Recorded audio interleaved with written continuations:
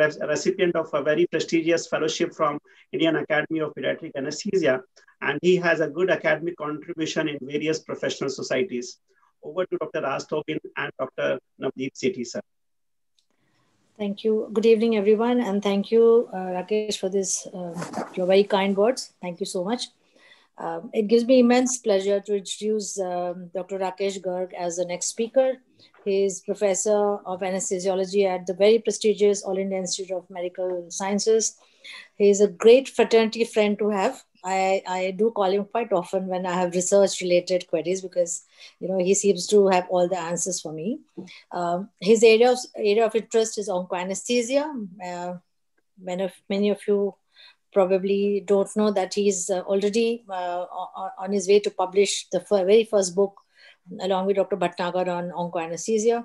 Other interest areas is pain management, airway and research. He has more than 250 publications to his name. He's also an editor for Indian Journal of an associate editor, and he has contributed in the editorial board of 12 international and national journals. His contribution for academic advancement is well known. I'm sure many of you are aware that apart from research, he has also been a major contributor for establishing the Indian guidelines for CPR, and for which very rightly he has been recognized by the Indian Society of Anesthesiology with ISA President's Award in 2015 and 2017. I will hand over now to Major General Navdeep Sethi to introduce the topic which Dr. Garg is going to be presenting. Dr. Sethi, to you.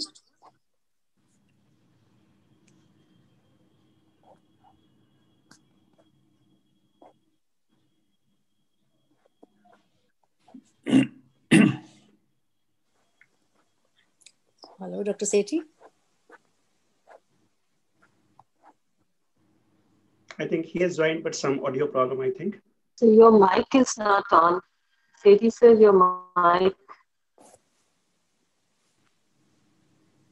Yes. Am I audible now, ma'am? Yes, sir. Yeah. Okay, thank you.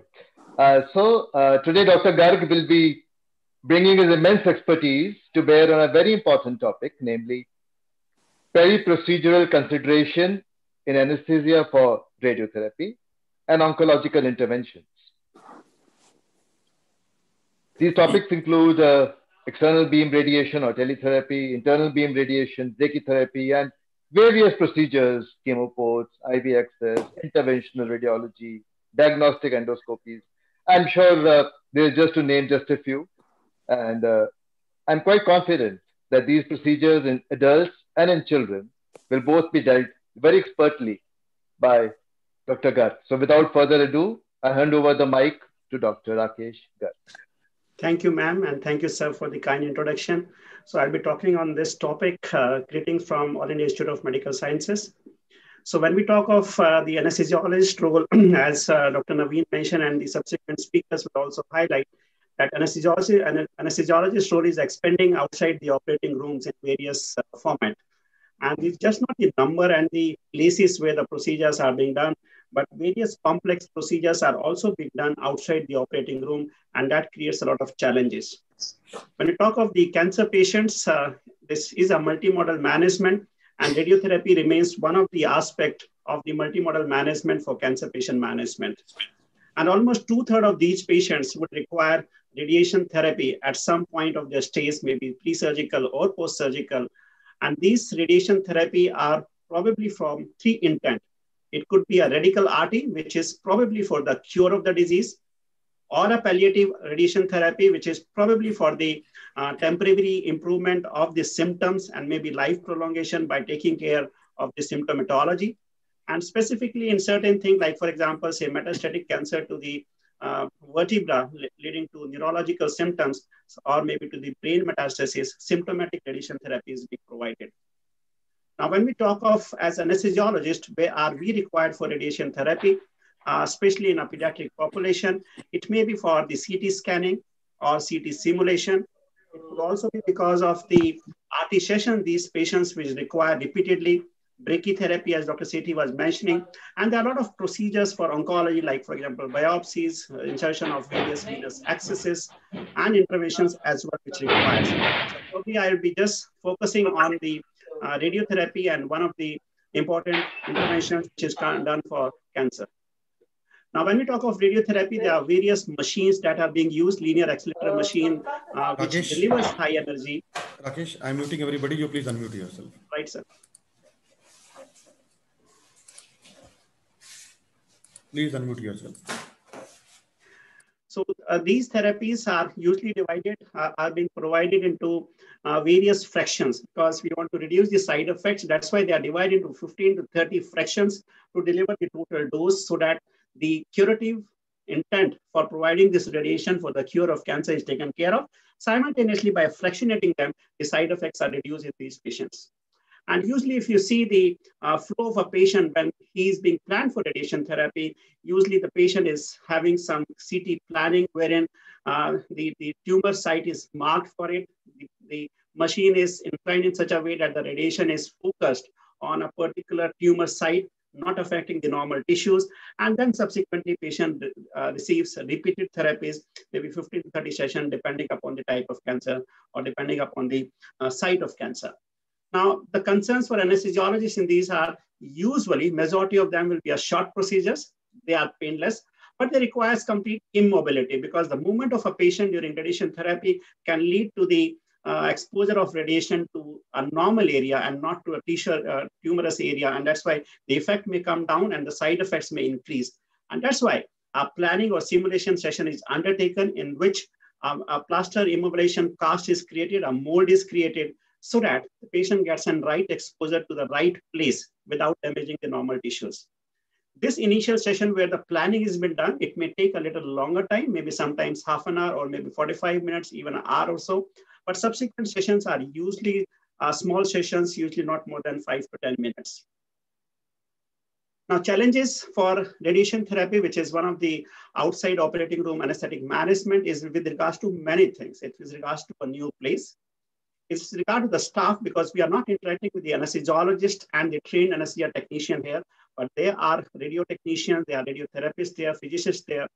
We need a backup, which is a little restricted, will come a little later. The patient-related concerns and the equipment and other ancillary-related concerns. Coming to the equipment challenges, now usually if you see the outside operating room areas, these areas are usually poorly equipped with deal of any kind of emergency. If everything is going fine, but if you need some emergency, like for example, say airway management, they may be lacking in the situation. And that is what the major issue is. If we look our operating room, they are well equipped. We have latest sophisticated equipments. We have everything available to us. But if you go outside the operating room, procedures at various places, probably an older machine, a dumped machine from the operating room will be used for these procedures. And they may not be having a proper monitoring system. They may not be having proper lines or oxygen supply for these patients. So everything is a makeshift when we go for outside operating room. But at this point, we need to take some decision that these things are equally required. In fact, more required outside the operating room. And we have to insist on that even for these procedures like radiation therapy or planning, we need to have a well-equipped sector wherein just not anesthesia workstation, but also various monitoring systems must always be there. And this is not just the availability of these things, the teaching and training and the availability of equipments go simultaneously, because we'll be interacting with a person who are not well trained as anesthesiologist or as an assistant to anesthesiologist. So there will be a lot of issues. We ask laryngoscope, they will give endoscope. And that is the, in an emergency situation, that will be a big issue. So that also needs to be taken care of. So this is what our procedures where we do outside the operating room. They needs to be equipped, and we need to insist our authorities that everything needs to be there, because these patients can have urgencies and emergencies, and that's why we need to have a well-equipped place so that these patients can be managed easily. We need to have all the equipments which are required for emergency management, including a difficult airway cart, a difficult emergency crash cart. The resuscitation cart should also be there for these patients. So to summarize, when we say that we are providing the anesthesia in a radiotherapy suite, these are the mnemonic that we can remember of, which is included the suction, the availability of oxygen, appropriate airway gadgets depending upon the type of patients that you're managing for radiation exposure, the drugs, the monitoring system, and the equipments that are required for such procedures. With regards to staff, yes, we need to train them. The special problems in these patients could be because they are not well trained. Maybe we want a COVID area, if a patient desaturated, I need a mask with an ambu, but here what they provide to us. So this means we need to train the ancillary staff, which are part of radiation therapy suite, who are technologists, physicists there, that they can also help us in case the emergency arises. So we need to train them so that they become more familiar. A basic expertise needs to be given to them so that they can understand, and a regular checkup of all those inventories needs to be ensured because they are not well versed for anesthesia related things. Our trained anesthesiologists should provide anesthesia in the remote locations because the complexity of procedures are increasing, and that's why our trained anesthesiologist is mandatory for managing these patients outside the operating room for radiotherapy. The staff needs to be trained, and that's responsibility should be with the lead anesthesiologist, and that regular training and checking of the inventory is very, very essential. Also, a good communication system needs to be developed because we are working with other specialty. As we do with our surgical colleagues by discussing the surgical plan, same discussion should also be there with the radiation oncologists at what plan they are going to do, how much time it is going to take, and the patient assessment as well. Identify an assistant to help you in case if it arises and check for the consent also. It is very, very essential that whenever we receive a call that some patients are posted for radiation therapy, we need to think and plan. We also need to anticipate problems based on our assessment of the patient, that what patient positioning will be required, how much time will it take, what are the areas with tumor is being involved, whether the patient can lie supine or not, and so on and so forth. So all those problems needs to be anticipated based on the patient assessment, and then we can always look for a backup help in case it requires. Coming to the procedural challenges, radiation therapy for adults, they can lie in this radiation suit and probably they do not require any type of anesthesia, but children often require some type of anesthesia or maybe sedation at times. Yes, anesthesia is also required.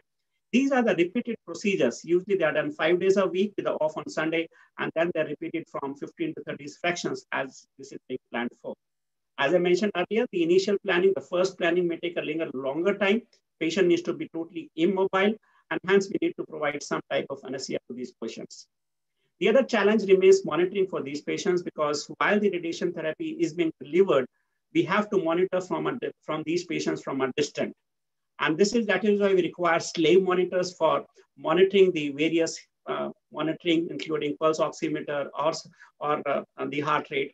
And also patient needs to be monitored, and that's why usually there's a CCTV camera with a screen focused outside the radiation suite where we can observe these patients. Even though CCTV is there at times, these patients are inaccessible during the radiation because they need to focus it. It becomes dark. There's a poor illumination. And that's why it requires a great vigilance and expertise for managing these patients so that we can early detect any unexpected events.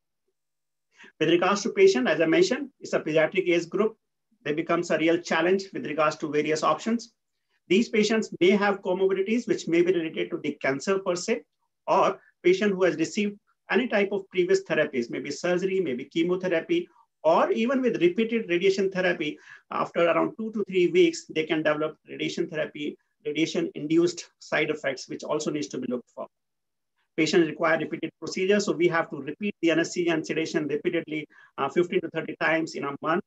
Venous cannulation becomes an issue because always we require some type of administration for drugs. That's why a venous cannulation for a longer duration in a children becomes a major issue. It gets thrombosed. When it gets thrombosed, child can take it out. It becomes a source of infection. The selection of drug is important, and the fasting status also needs to be taken care of because these patients are coming almost daily in the morning hours, and that's why the fasting status needs to be ensured. We also need to look for issues with the cancer per se, especially when these patients are posted for radiation to the head and neck and chest areas. Patient may have symptoms due to disease, and hence it should be considered when we are looking for a strategy for anesthetic technique or management. Regarding anesthetic techniques vary from no anesthesia to minimal or deep sedation and even general anesthesia, and it depends upon the patient's age and its acceptability, patient's medical condition, desired level of anesthesia, procedure to be formed, and duration of the procedure. The monitoring should minimally involve pulse oximetry and capnography minimally. But yes, NIBP and ECG is also required at times. When the patient is being receiving the radiation exposure, the CCTV should also focus, they should be zoomed in and out so that we can focus on the chest so that the respiratory movements can be looked for and we can clinically pick up the signs for respiratory obstruction in these patients. Regarding the choice of drugs, there are various drugs which can be selected, but usually we need to have a drug which is safer in these.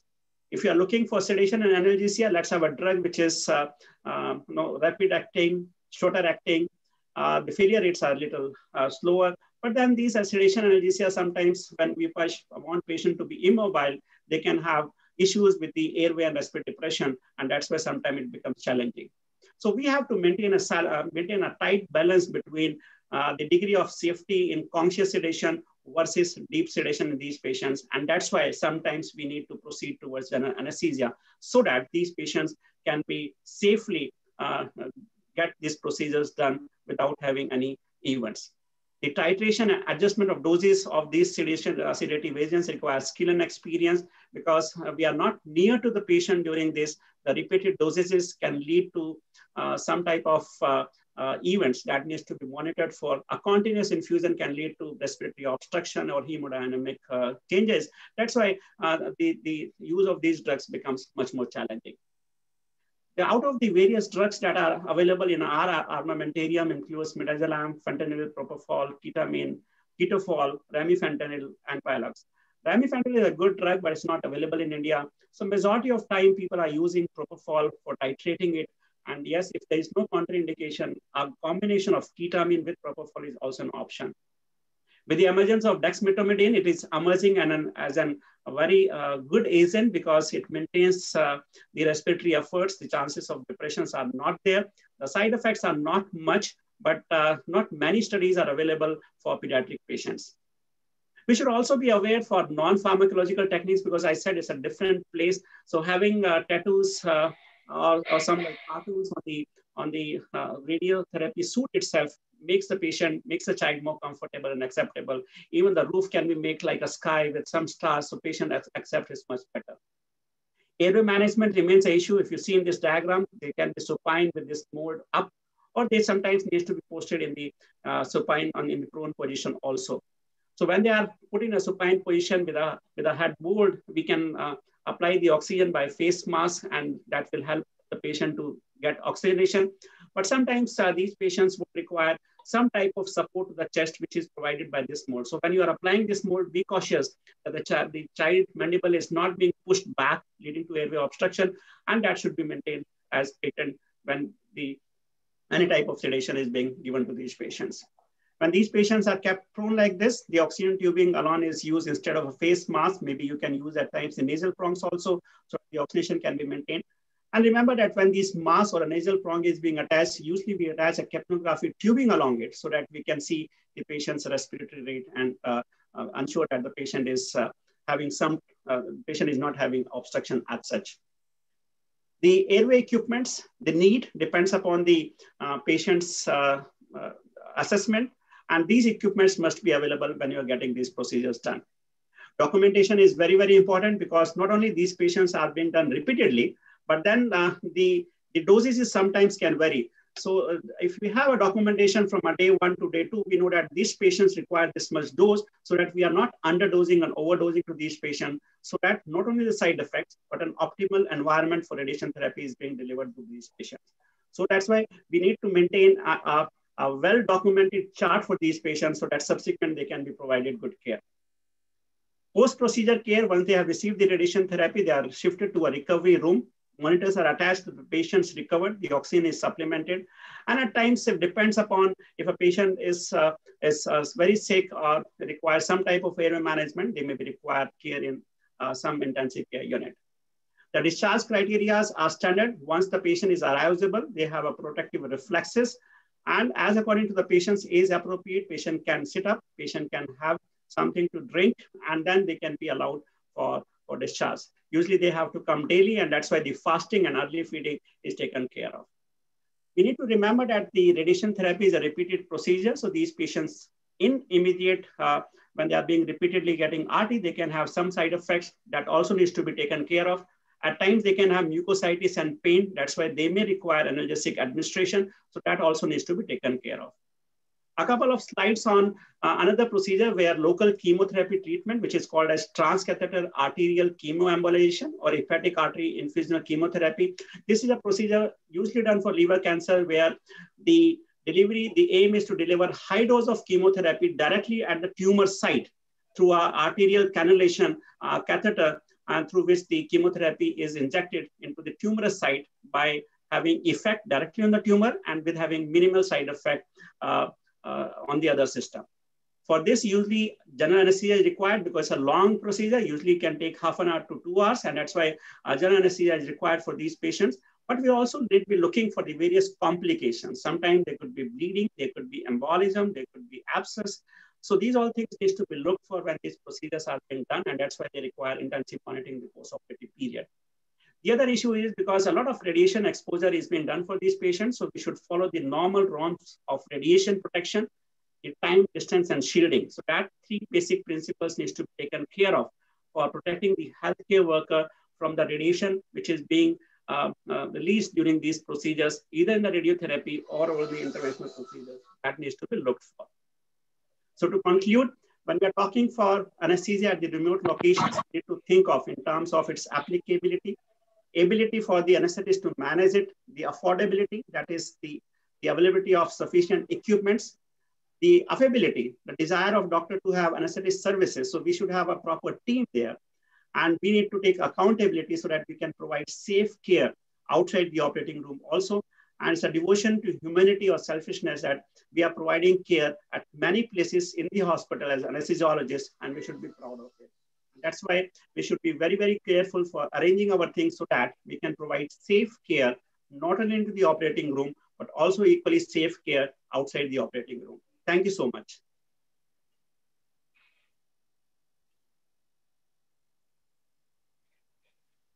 Yeah, that was an excellent presentation, Dr. Garg, and very well brought out. A very important point which you made was that in some places we don't have good anesthesia equipment. And it's extremely important to have good equipment because, as we know, the radiation equipment, CT, MRI, they cost crores. But adding good anesthesia equipment will only mean a few more lakhs. Fortunately now, in good institutions, we are having on a turnkey basis, anesthesia equipment and oxygen pipelines also being provided. Excellent talk. That's true, sir. I'm looking at the questions.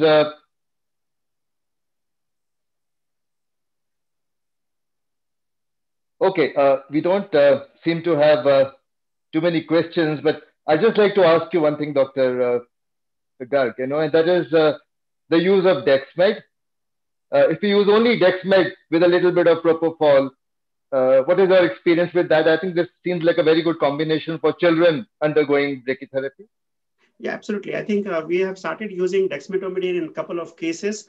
We have conducted one study as our DM thesis here using nasal dexmedetomidine also for these patients, which are well acceptable, except it's caused a little bit of stinginess, but otherwise it was well acceptable in these group of patients. The intravenous dexmedetomidine is quite safe. We have used in a couple of patients and found it very effective, especially it has some analgesic action. And when subsequent radiation with some pain because of mucositis, it will take care of both. With regards to the propofol, it has been a traditional and conventional drug which is found to be being used. We not have used the combination of both the infusions, propofol and dexmedetomidine for our patients, but both the drugs has been used independently with good outcome. So I think dexmedetomidine will be one of the very promising agents for these procedures subsequently with some of its analgesic action without having any respiratory depression effect. Okay. Yeah. Dr. Raj Tobin, ma'am, would you like to say something?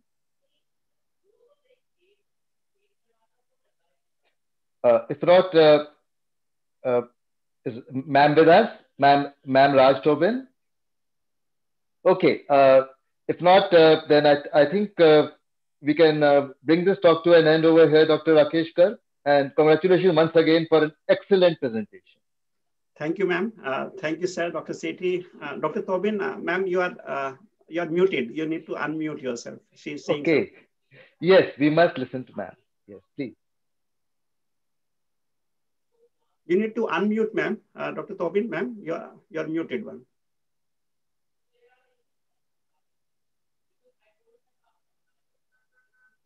Yes, ma'am. Can you hear me now?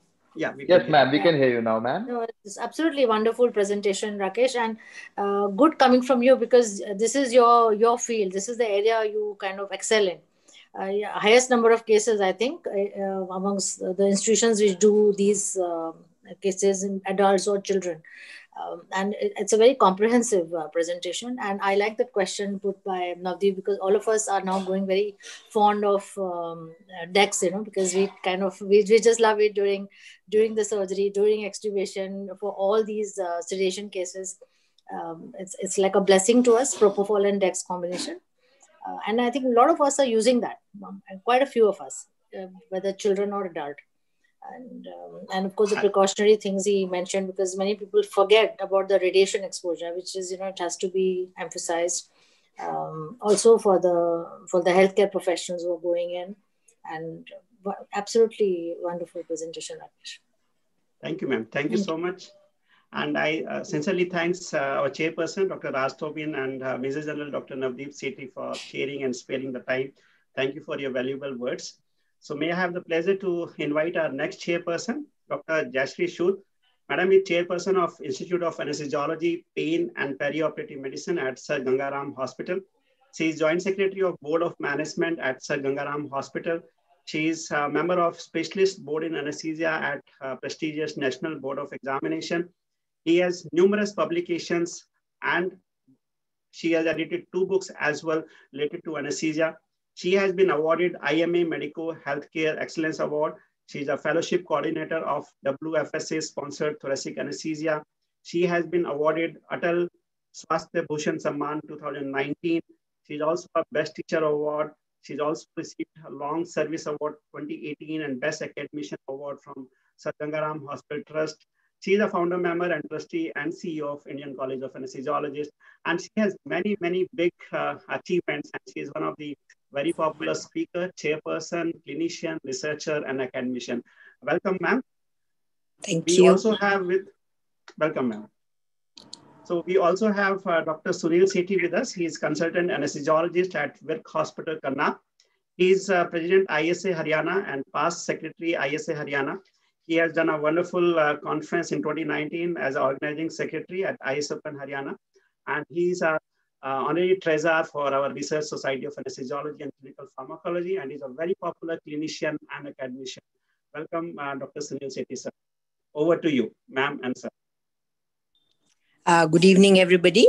After the 2 very interesting talks, we now go on to the 3rd very important talk, and a very interesting one, which is on peri-procedural anesthetic considerations for GI endoscopic procedures. Such an important topic. All these are nowadays the hot topics where the anesthesiologists are actually called to provide anesthesia. And it's always the gastroenterologists and all who think it's all very simple and very easy by giving just a full set themselves. But now they've come to know it's much more than that. And they have realized that the anesthesiologist is so important for their procedures. And for this lecture, we have a very, very eminent speaker. She speaks so well. And Sunil, would you like to introduce her? Although I would have loved to introduce her, but would you like to introduce her? Is Sunil there? Dr. Sunil? I didn't see his name there. Madam, you please go ahead, ma'am. Okay, so that's okay. So I have the pleasure of introducing Sangeeta Khanna. I always call her Sangeeta. She is the director of anesthesia at Medanta, the Medicity. And she's got a keen interest in renal transplant, robotic surgery, as well as thoracic anesthesia. She has several publications, national and international. She has been the organizing secretary and the past president of ISA Haryana. And she is the DNB coordinator, the GCI, and the NABH Quality Champion of the Institute. So, Sangeeta, we are all very keen to hear your talk. Welcome. Thank you, ma'am. Thank you for that generous introduction. I'm just trying to share my screen and presentation. I think there's some issue coming up with that. Your video is also off, madam. Video to start कर दिया Dr. Naveen, but screen share करने में ना वो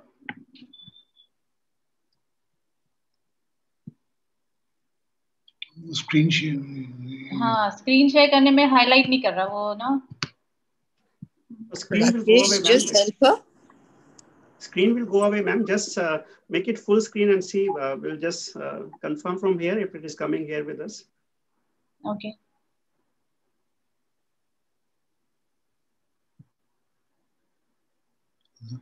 Can they see? Can you see the presentation? No, not yet, ma'am. Not yet, ma'am.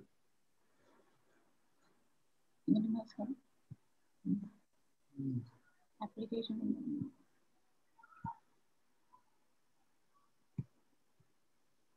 On share screen, are you able to see your desktop screen, ma'am?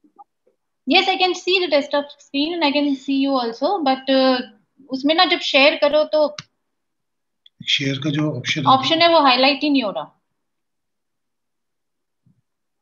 Can you just log out and log in ma'am again? Green colour का नीचे है. मैं उस green colour का दबा के रख क्या? Just 1 second. Share. It's coming, ma'am. It's coming. Your email is coming. Yeah. Yeah. नहीं आपकी तो हाँ. Can you see it? Can you see? And we can see your email. Can you just open your PowerPoint presentation now and open it up, ma'am? Your email Gmail is coming up on the screen, ma'am.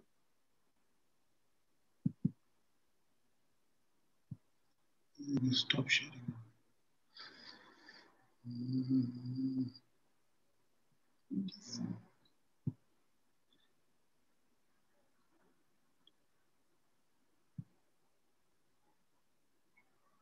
Okay, I'm doing share your entire screen, okay?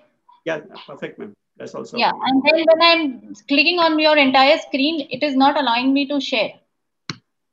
They have to give you permission. So just open your PPT, ma'am, and just keep it open on your desktop. And then it's open. That PPT is open. Okay, I'll open it on my desktop and keep it. Wait.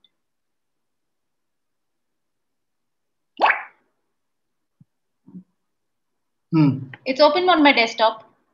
Now share the screen, ma'am.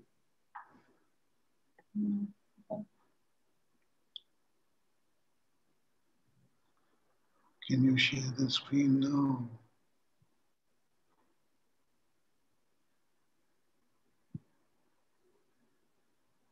It doesn't give me a chance to share the screen. Can I mail it to you? Sure, ma'am. You can mail it to me. I'll share from here, ma'am, and you can speak, ma'am. My email is drrgarg, drrgarg@hotmail.com. Okay.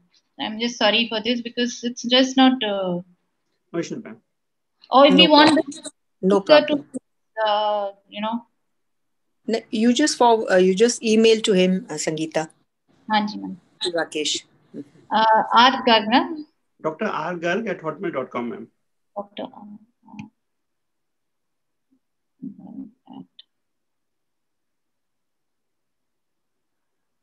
Simultaneously, Rakesh, you can answer some questions in the chat box also.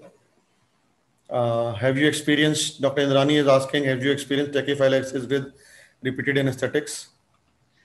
I think this is an important question, and this is, I just mentioned in one, when we start giving the drugs to these patients, the tachyphylaxis has been seen, especially when we see, for example, the propofol-based anesthesia. It has been seen. There is no robust evidence, but yes, the requirement of propofol with the duration of RT fractions, it slightly increases subsequently. This is one aspect. And second aspect is with regards to the analgesic. As I mentioned, when a patient is getting repeatedly RT, especially to the head and neck area or the thoracic area, there is some amount of inflammation because of the RT side effect. There can be a mucositis.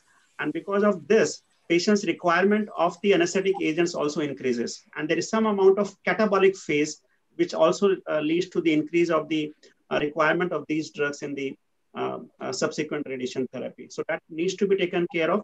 And that is why we need to mention in our documentation that we have used this agent and this much is the requirement for this RT session, so that subsequent we know that the patient's increase is approximately this much and we can titrate our agents accordingly. Thank you, Dr. Rakesh. And yes, you please download the email attachment. At the same time, you've answered that question in chat box that for DexMed, if we are using for MRI suits on the radiological suits, can we use it as an infusion of IV line or as an infusion pump? So if MRI compatible infusion pumps are available, we can use those, and otherwise we can use for as an infusion itself. Madam, attachment is not there. Can you just resend, ma'am? Dr. Sangeeta? Yeah. Reply kariye, send kariye. The attachment is not there in the email, ma'am. Forward kariye. Forward it करिए भाई. क्या forward करिए? I have sent it with the attachment. I'll send it again. Dr. R. Garg at hotmail.com, no? Ji, ma'am. Ji, ma'am. Your mail has been received with me, but attachment is not there.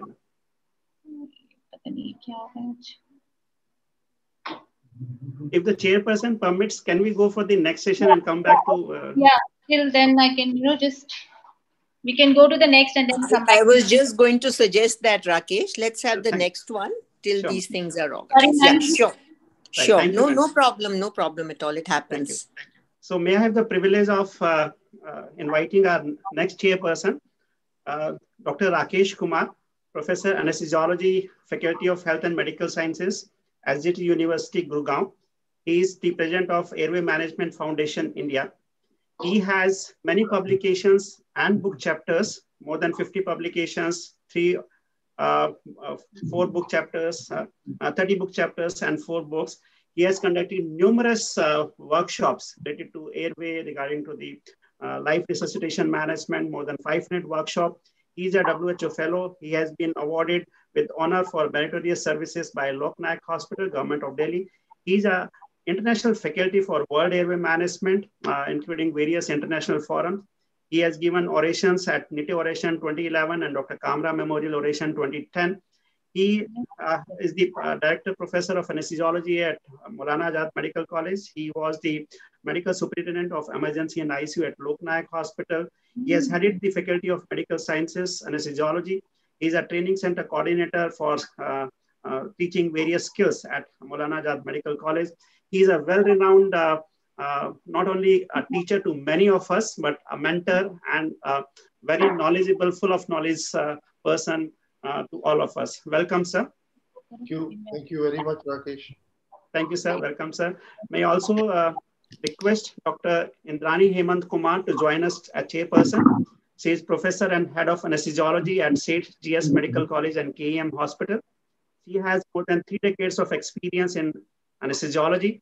She is the topper in since her education, and I know she is still a topper with a lot of academic research and clinical contributions. She has received the Har Govind Fellowship to train in cardiac anesthesiology at Lake Valley Hospital, Pennsylvania. She has numerous publications and she has a special interest in obstetric, pediatric, cardiac, and critical care. Welcome, ma'am. We also have a third chairperson with us, Dr. J.V. Divatia. She is professor and head at Tata Memorial Hospital.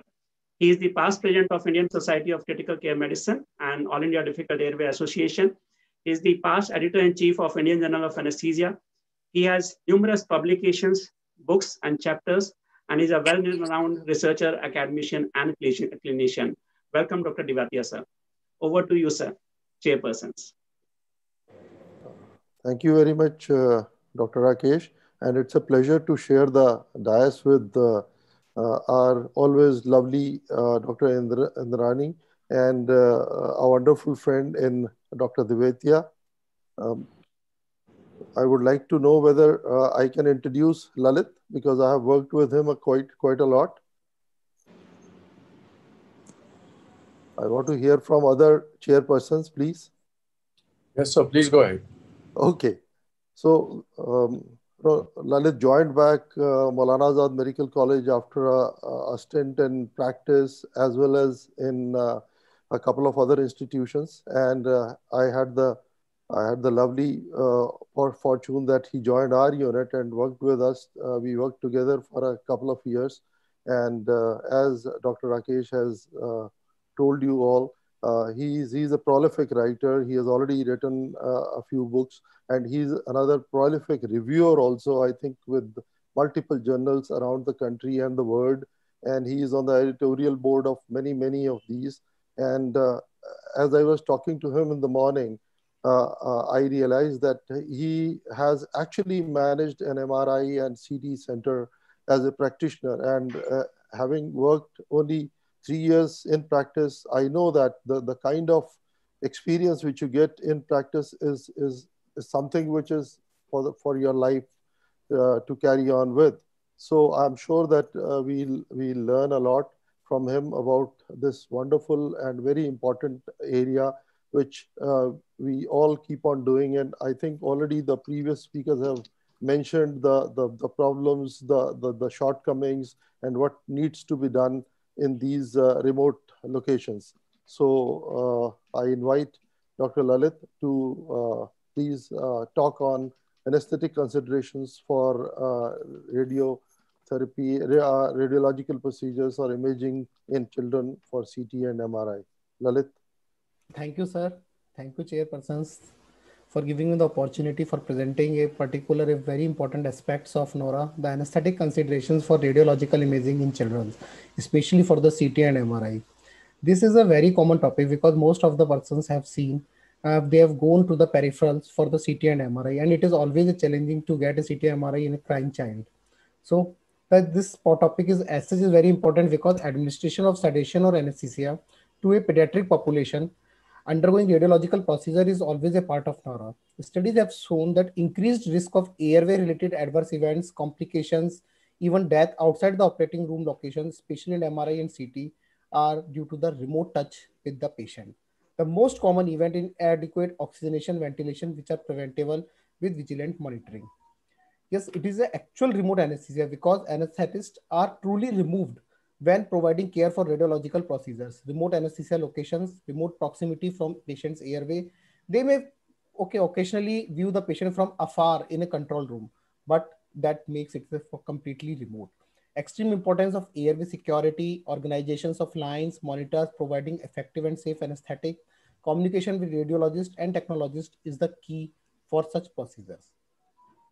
Whenever a patient or child comes for the sedations for anesthesia for the CT or MRI procedure or other radiological, there are four aspects: the consent, the history, physical examination, and preparation for the procedures. The consent is very important because childs are not of the legal age of giving the consent, as well as they are having some hidden problems. So a proper consent, and it has to be documented by the doctor as well as from stand by the staff nurse or the person from the center is very important.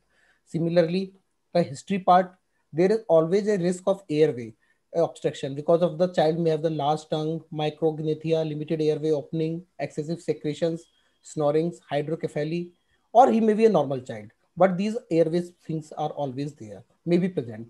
And NPO guidelines, 246 rule is always applied.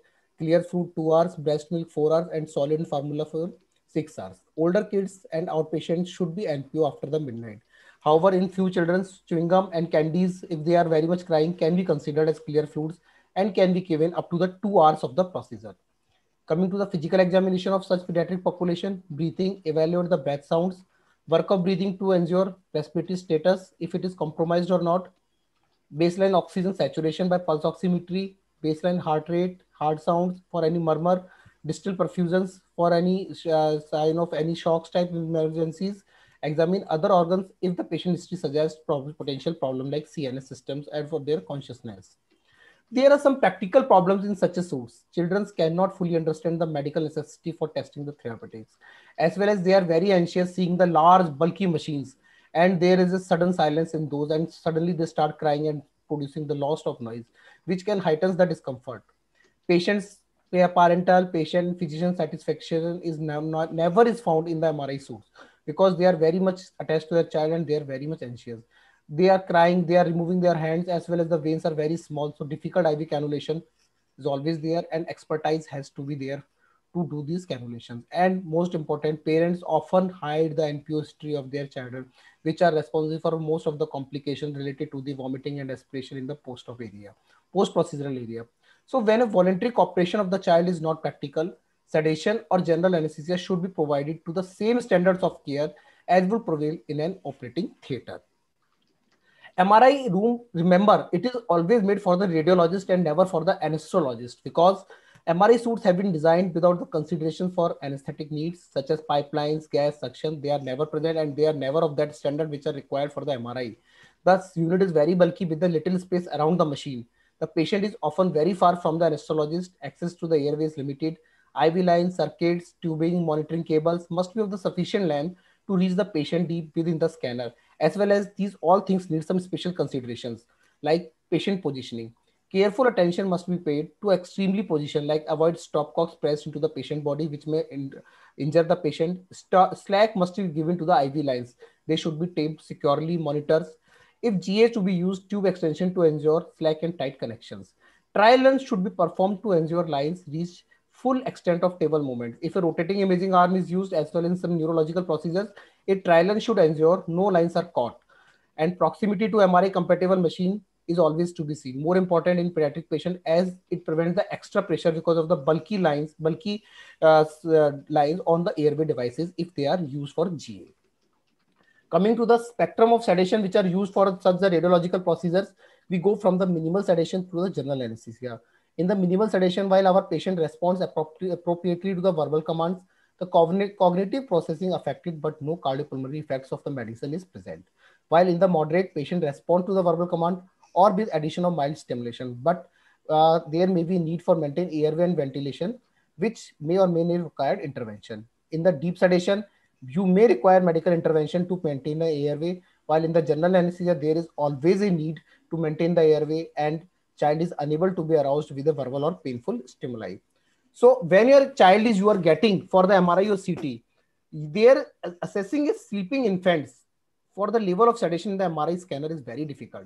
For example, for a 2-month-old child for the CT, the sedation level is very minimal. While if the same child 2 years becomes and he goes for the MRI, then the risk increases because you have to give the moderate sedation. While if the child is 5 years, suppose, or it says 2 years or 3 years, but he needs a whole spine contrast MRI with the brain angiography, then you have to give the deepest level of the sedation because it's a long procedure of around 1.5 hours.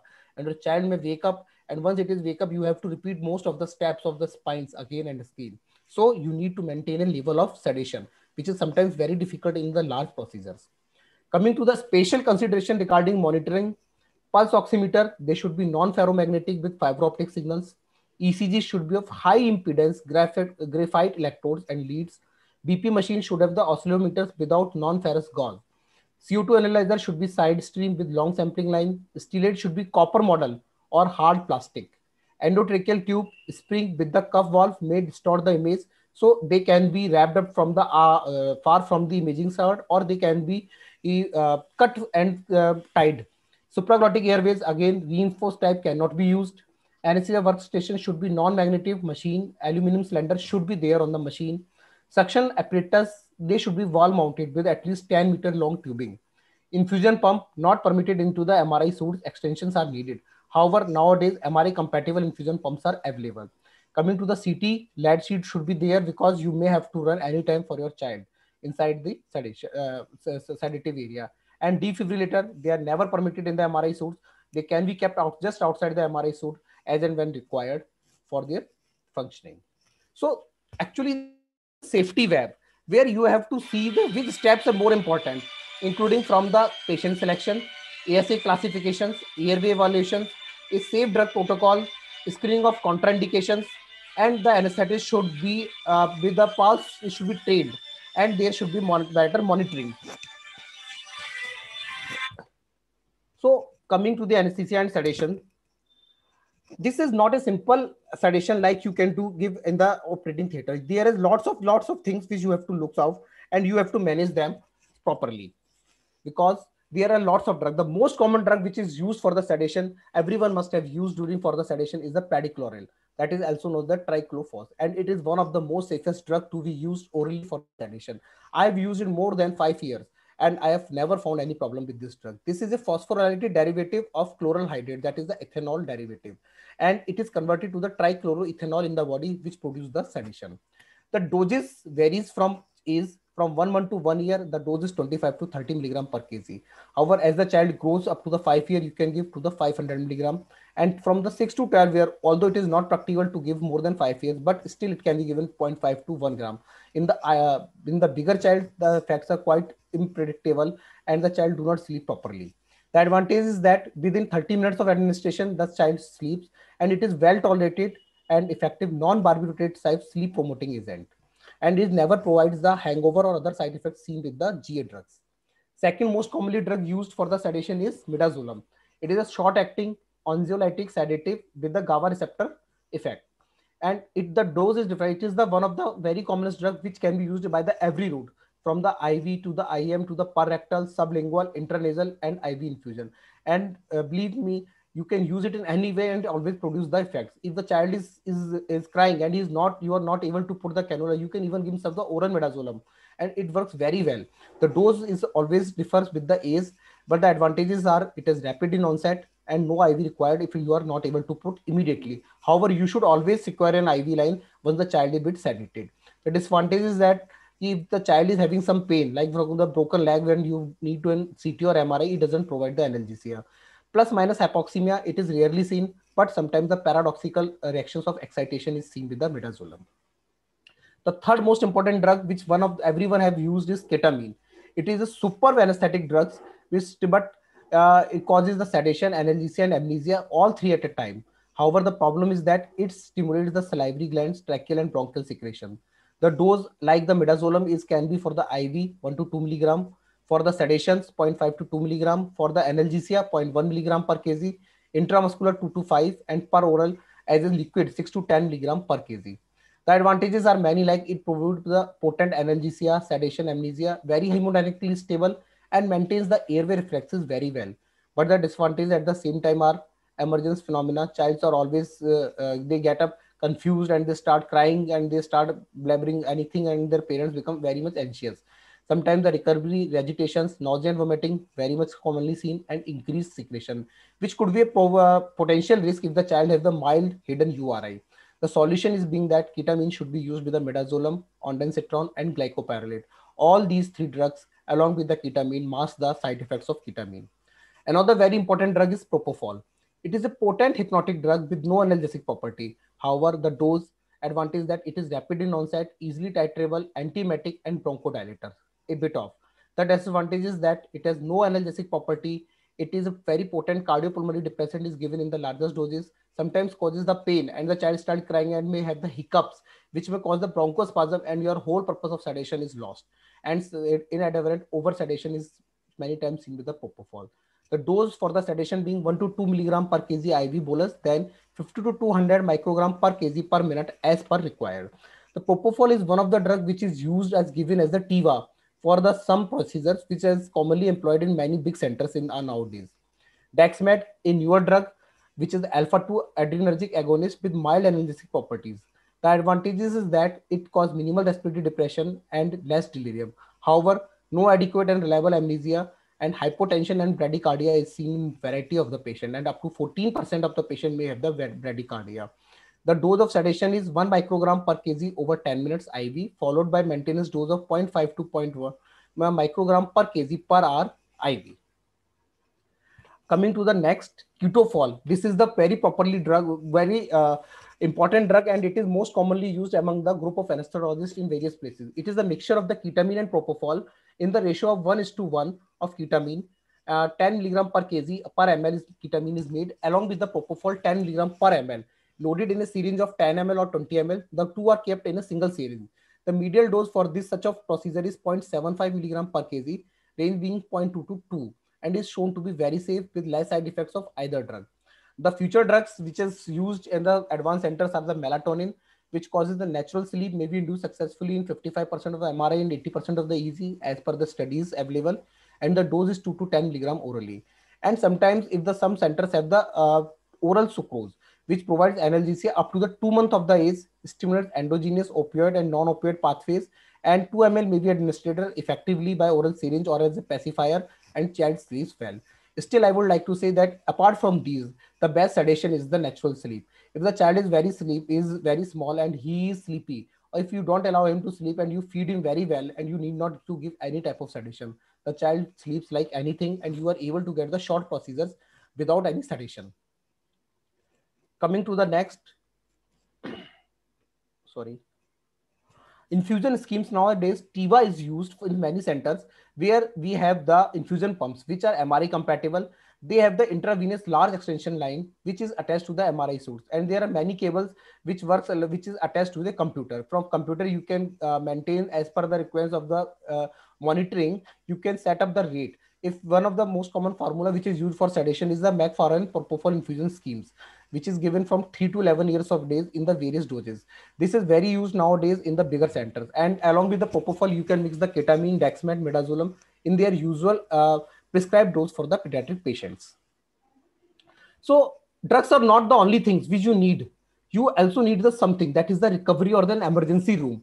You need a proper care of the child once the sedation is done. And for this, you need a proper post-op or post-recovery MRI compatible or say simple pulse oximeter, oxygen cylinder, and a stretcher, which is having a movable type of stretcher where you can go the head up, head down, leg up, whatever you require, and an emergency card bag for that. If you required anytime, you can run away with this bag and you can bring this to the CT or MRI if you are not, if anything happens to your child, even if it is not sedated.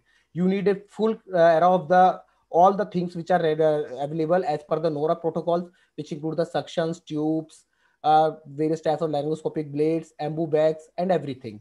And this is the minimum requirement which all the private practitioners, even in the big setups of the government hospital, should have in the minimum requirement for the post-op recovery room. So I'm coming a few scenarios which I have faced in my life during my private practice. How the child's and how will you decide what is the best sedation for a child? Starting from the first 11-month-old a child fell from the couch on the tile floor and cried immediately. Physical examination reveals red mark on the forehead only, no skull hematoma, no activity, scenes falls, no vomiting, and neuroexamination was appropriately normal. However, the emergency department wants you to sedate for the head CT. Okay, the child is 11-month-old, and what should be the plan, the appropriate plan for the sedation? So the one is the spontaneous sleep. The child, if the child is start crying and afterwards he is tired, he will sleep spontaneous. It is the best time to get the head CT. Okay. If the child is not sleeping, the next option is pedicloral. The pedicloral is the very good option because it won't sedate the child to the very much extent the respiratory depression happens. But the only problem is the child may be sleeping for a longer time and may hampers the further assessment of the neurological status. The third one is the midazolam. Yeah, midazolam is a very good option, but the dose which is given is it won't work immediately and child may be sleeping for a longer time if the dose is increased. And fourth is midazolam plus ketamine. Ketamine may be added in the minimal dose so that the child may sleep immediately and midazolam take over the rest of the time. The second scenario I will discuss, suppose this is a girl which I have taken the during my one of my patients. He is a 3.5-year-old child. She had a history of seizures and fell during the last episode of seizure. Physical examination reveals abrasion and a swelling on the forehead, no skull hematoma, no vomiting. Normal neuro examination, emergency department wants to sedate me for their MRI head. See, the child is very active, but she doesn't want to go inside the MRI room. Even she is not cooperative, and when she is taken for the IV cannulation, she start crying. But she is very happy in playing with the mobile. So while playing with the mobile, I put a IV sedation line and she was distracted by her relatives. However, the further plan of sedation will be midazolam with propofol as per doses recommended. No ketamine because of two reasons. She had a history of seizure, which the ketamine has the excitatory properties, which may cause the seizures, as well as that there may be a cause some intracranial bleed, and which may increase the intracranial tension. So midazolam with the propofol in the prescribed dose as per the doses is the best option for this child. I have one more scenario where a 4-year-old child with asthma needed follow-up head MRI for stable abnormality, suppose the tuberous sclerosis, but on the screening, history and physical examinations, she has nighttime cough for last 1 day and wheezing and nasal congestion. What would be my plan? The relatives wants, since they have come, the parents have come from a long way, they wants me to do the MRI. So what would I will do in such a scenario?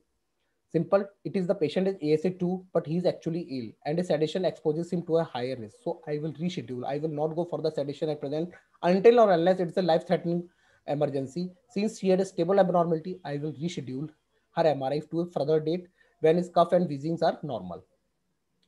Remember, pre-oxygenation is the key with the procedural sedation. Published adverse effects events during the pediatric radiological sedations varies from 2% to 18%. Consistently, the most common adverse event is transient hypoxia because children basal oxygen use per kilogram is twice that of the adults and they have the smaller FRC. So transient hypoxia is always predictively seen with the propofol. So always it is better to give the pre-oxygenation. Very common with midazolam and fentanyl, and less likely with ketamine unless co-administered with other respiratory depression. I always pre-oxygenate my child for 3 to 5 minutes and intra-op oxygenation is attached. It increases the safe apnea period before if anything happens for desaturation. The same child, suppose the sedation is to be given for the CT, it is a less complex procedure. Use standard monitoring because there is no magnetic interference. The anesthetic time is very less. So choose your drug wisely. If you give a long acting drug, the child will be sleeping for a longer time. However, there is a problem of high level of radiation. If the child is crying and you have given the less sedation, time is very less, so I can give the less sedation. The child will be crying and you have to take the re and retake. So there will be more and more exposure to the child, which is not good. Apart from that, once the contrast is given, there may be the allergic reaction. So always take a history of any allergic reaction previously. See the symptoms like skin reactions, airway obstruction, angioedema, and CVS collapse, which could be because of the allergy. Treatments are standard treatment, corticosteroids, H1, H2 blockers, oxygen, epinephrines, beta-2 agonist, intubation if required, and lots of fluids. The prevention, if your child is having this problem of this allergic and he has a previous episode of like this, you can give the corticosteroids as a prophylactic measures.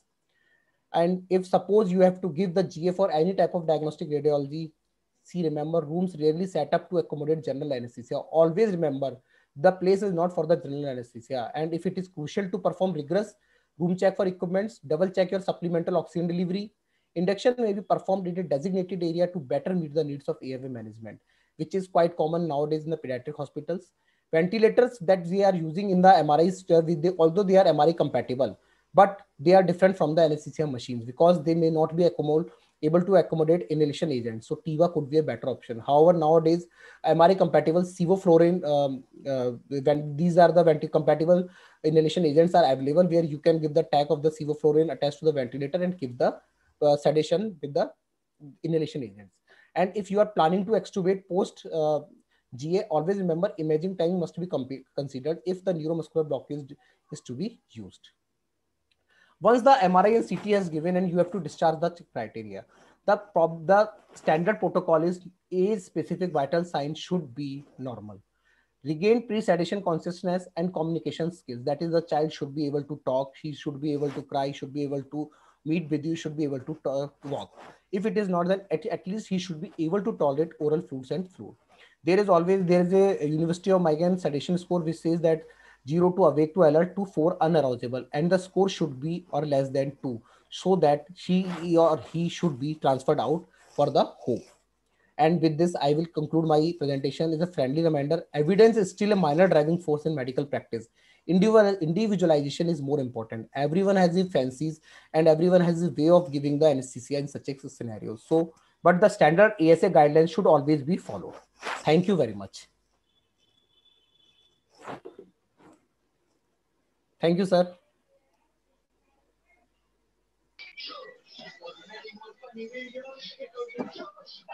Thank you very much, Lalit. And there are two other chairpersons. I would like Dr. Indrani to and Dr.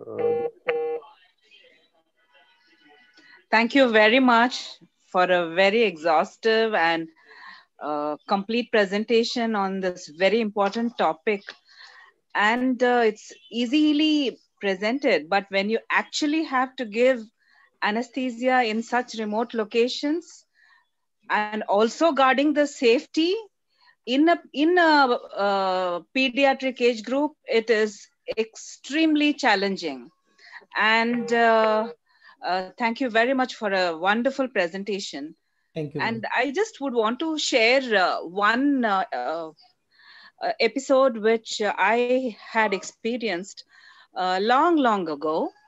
We had a small child who was posted for an MRI, and I don't remember exactly what, but post the MRI, the child was all right, was discharged home. It was a sedation, and we had given propofol to this child,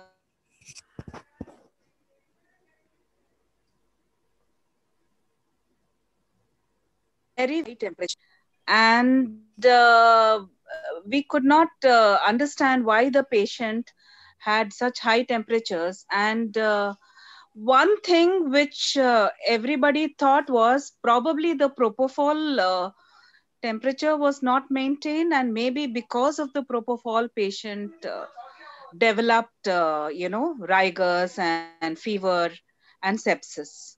So this was one thing again, because it is a remote location. Sometimes even drugs are not kept properly, maybe, but we had no sure shot no sure shot what do you call thing about what was the reason the child developed this much of septicemia. The child had to be admitted in the intensive care, eventually went home. But one thing which everyone was pointing was at the propofol. So what is, have you got any experience about this? Not exactly with the propofol, but I had an experience with the drug. We had a child of around 6 months. The baby was okay. We give the ketamine and midazolam sedation to him. That he was feeding well, and the mother was went away. And suddenly she came running back. The child has become blue. That after 2 hours, and after it, the baby was discharged. And after 2 hours of that, even the sedation would have been weaned off. But suddenly he becomes because of the residual effect of the sedation, he stopped taking breath and he becomes the blue. We immediately resuscitated and he becomes all right in another 5 minutes, and she again was very happy. So it could be a drug effect, or it could be some idiosyncratic reaction type, or ma'am, it could be some reaction to the some previously which would have been aggravated by the drugs. We have few experience like this only. Yeah. And I don't know whether Dr. Jiggy remembers, I was long back his student in Tata Memorial. And once from the CT suit, I had a child who developed a reaction to the what do you call this one, and we had to take the child up for to the ICU. The child eventually did well. So so that was another experience I had on the CT suit. That's why, ma'am, it's a completely remote. Yeah, it's completely remote. Is Jiggy there? I can't see him. Yeah. So, Once I remember, sir, again, once I remember, we were posted in the CT when I was a resident. I'm talking about my residential time. And we were posted in CT. We had to go to the report in the operation theater. From the operation theater, we had to go to the CT suit. So we had some problem in the operation theater. So I reached the CT suit very little late. And there was a child was completely covered up. And, you know, I had to give sedation to the child. And then I asked about all the history and everything, fasting, everything. And since all of them were after me, you know, then I gave the sedation, and I removed the clothes, and I found the patient had, you know, red hemangiomas all over. Luckily the child did well, but you know what, here again another bad experience I had, and I was literally sweating through the CT. And you know, and the child eventually did well, but then the child had hemangioma. The child was completely covered till here, you know, the child had hemangioma all over the chest and all that. So that was another very bad experience I had in the CT long ago. I think Jiggy is not there. Lalit, I think one thing I would like everybody to notice that he gave a very important clue that if the child is uh, is hungry, and if he even if he uh, he is brought to the suite and a little bit of sedation is given. Sometimes, you know, I know of an anesthesiologist with Dr. Gulati's center who makes the mother feed the child just just a little bit of feed of say about 2 hours earlier, and then the child sleeps off It's like through the thing. So what you said was the natural sleep, and if the child has not slept and he is hungry and so on, maybe the sucrose thing which you talked about. Then the other thing which I wanted you to comment on, that we have had some experience in our center wherein the child has multiple congenital deformities of the facial area. So how many times, have you kind of access the airway, say with a tube or a supraglottic device before taking him into an MRI or CT suite? Sir, the thing is that you are completely right, sir. We have the experience that with the pedicular, the child is when not sleeping. If you give a little bit of feed, the child sleeps like rock, and you Yeah. are able to get the MRI done with little sedation, even with the 1.5 hour sedation. MRI procedure is done very easily with this little bit of sedation and feed, but not with the other drugs. However, it can be the oral pedicular. It is a very effective drug, and Yeah. suppose sometimes the child sleeps. The other thing is that, sir, we have experience where we had many congenital anomalies on the face as well as on the back, and we were thought the managing of the airway in the MRI would not be easier for us. So what we brought to our ICU area, we intubated the patient in the pre-op room. We took all the precautions and then shifted and with all the precaution to the MRI center, get the long lines attached with our MRI machines. Although it was previously checked by our residents, and then we get it done, and then we extubated after the MRI to back to our ICU bed and kept in the observation for few hours. And it was actually in the till evening. So So, sir, that is that is why the I wanted you to cover, touch upon that, because yeah, there sir. are situations where we should not wait for going into the MRI and then deciding on a definitive airway device. It is much better in our own areas which we are totally controlled with, Controlled. like whether it is an ICU as you said, or maybe an emergency OT area where we have all the things at our disposal, and Yes, then safely we take him and get him back to that very place and so on. So yeah, that's why I called MRI centers are made for the radiologist, for not Yes, anesthesiologist. absolutely. That's why we have to make our arrangements and our comfortable and should not compelled by their pressure. It has to be done immediately or now in these settings. We should be able to manage to console them with what is good for the patient. Yes. And if we are able to justify that, then it's okay. Thank you, Lalit, for a wonderful presentation. Dr. Rakesh, the convener is there. He has rightly justified his talk, sir. Yes. He justified the MRI configuration, but Dr. Lalit Gupta, heartiest congratulations for justifying your talk. Wonderful. It's a pleasure to have you on board. Thank you, sir. Thank you so much. And thank you, Rsacp, for this great opportunity. For great opportunity. Thanks a lot. Thank you very much. Thank you very much. Thank you so much, sir. Thank you so much, ma'am, for giving such thoughtful summary of a very important topic. And thank you, Dr. Lalit Gupta, also. Thank you, sir. Due to some unforeseen circumstances, our next speaker may not be able to join. There is some medical emergency at her home. She need to join her, so she will not be able to join. But we have already experts with us who are experts in airway management. So I can take a little liberty here from them so that they can just highlight some of the important aspects for airway management. So we have Dr. J.V. Divetia here. We also have Professor Rakesh Kumar. So this will be just extempo. Can I request Dr. J.V. Divetia to highlight some of the key points that would be essential for airway management outside the operating room, like critically ill patients who require airway management. So can you give us just few take-home messages that will be useful to us? Rakesh, good evening. So I was not supposed to be speaking. I was only supposed to be introducing and saying thank you for a wonderful lecture. I'm just taking a liberty of you being the experts. But where did you disappear suddenly? And you have I had some couple of phone calls to attend. Okay. Yeah, so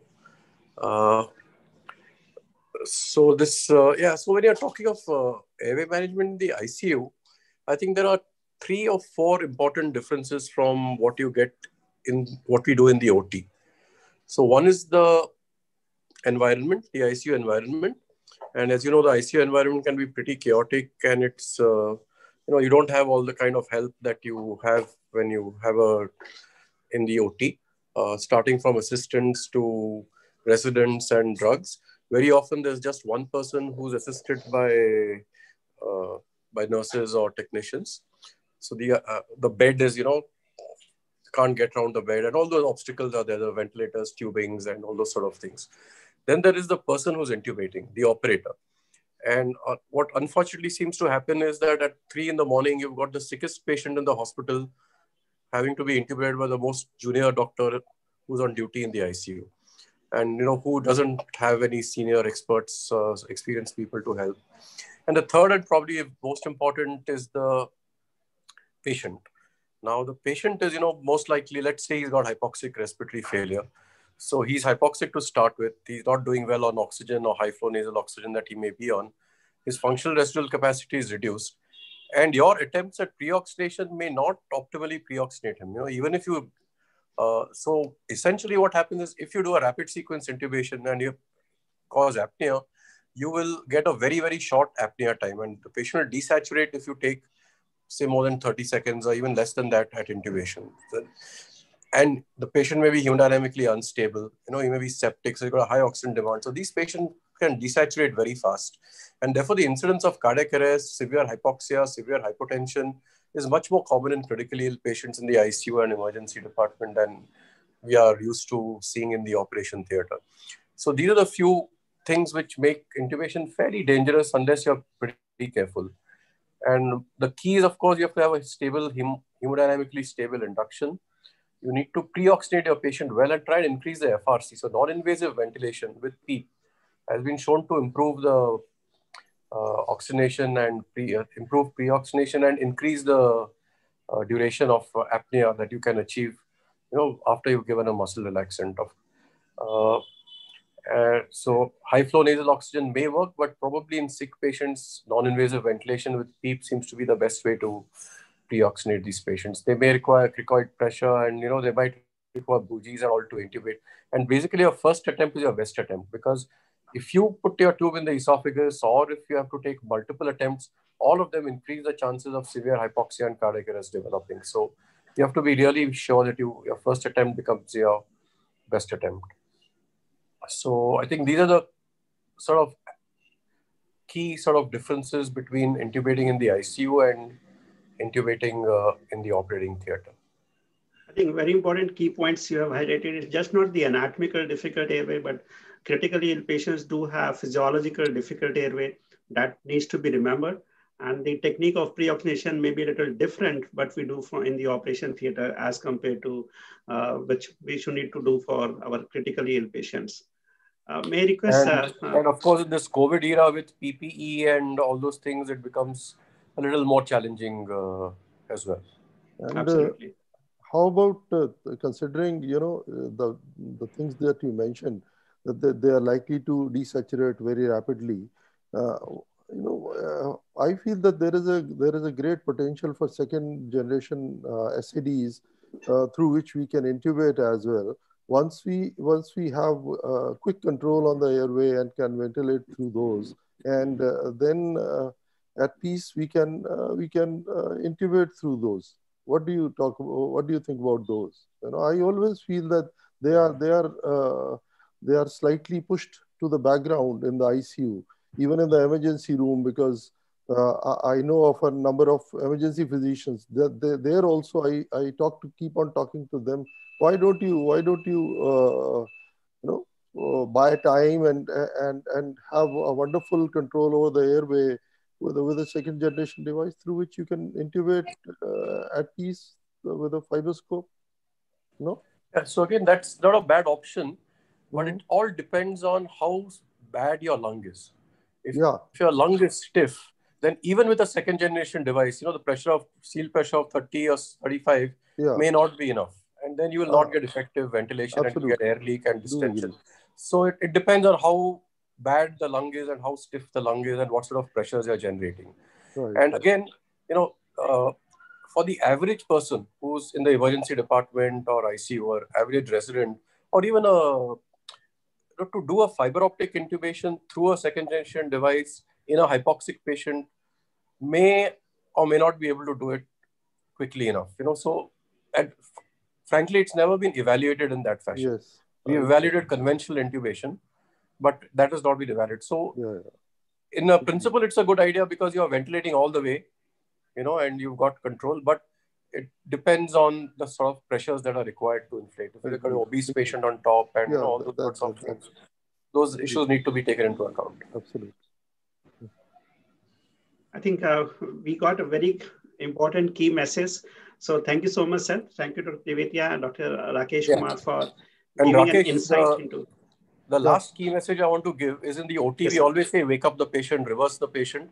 If you're intubating someone who needs to go on a ventilator for respiratory failure, getting the patient out of anesthesia, out of relaxant is not an option. So, you have to secure the airway, and therefore the surgical airway access also becomes very important. And one way, is what Dr. Rakesh was saying is, even if you're having difficulty in putting a tube in, get a supraglottic device in, and then quickly go ahead with a percutaneous tracheostomy or something like that. So that's also a thing. Thank you, Dr. Devetya, for covering up for Dr. Sheila Mehta. And yes, she really had a acute emergency. Oh yeah, she left early from work. I know that. So thank you for pitching in and enlightening the delegates about the emergency airway management outside the OR. And yes, unguarded. So thank you very much for your inputs. And thank you, Dr. Rakesh Kumar, sir. Thank you very much. Thank you. Thank you. Thank you so much for these great inputs, sir. What happened to Sangeeta? She's coming. She's next. She's next. She's next. So over to Dr. Sood, ma'am. So we are sharing the screen of Dr. Sangeeta, and she is back, ma'am. Over to Dr. Sood, Dr. Jashi Sood, ma'am.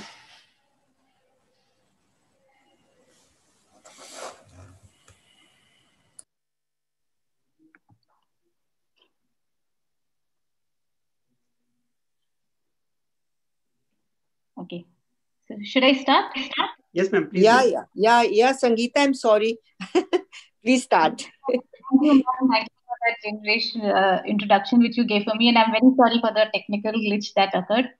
And I think next, Dr. Rakesh. Okay, so I think we have all been talking about the challenges, and we know what we face when we are in the non-operating room anesthesia that brings to us, like about not having a skilled technician, having not the most advanced of the machines, and maybe the anesthetist also generally who's posted there, maybe the junior most in the department, and he may be away from the operating room.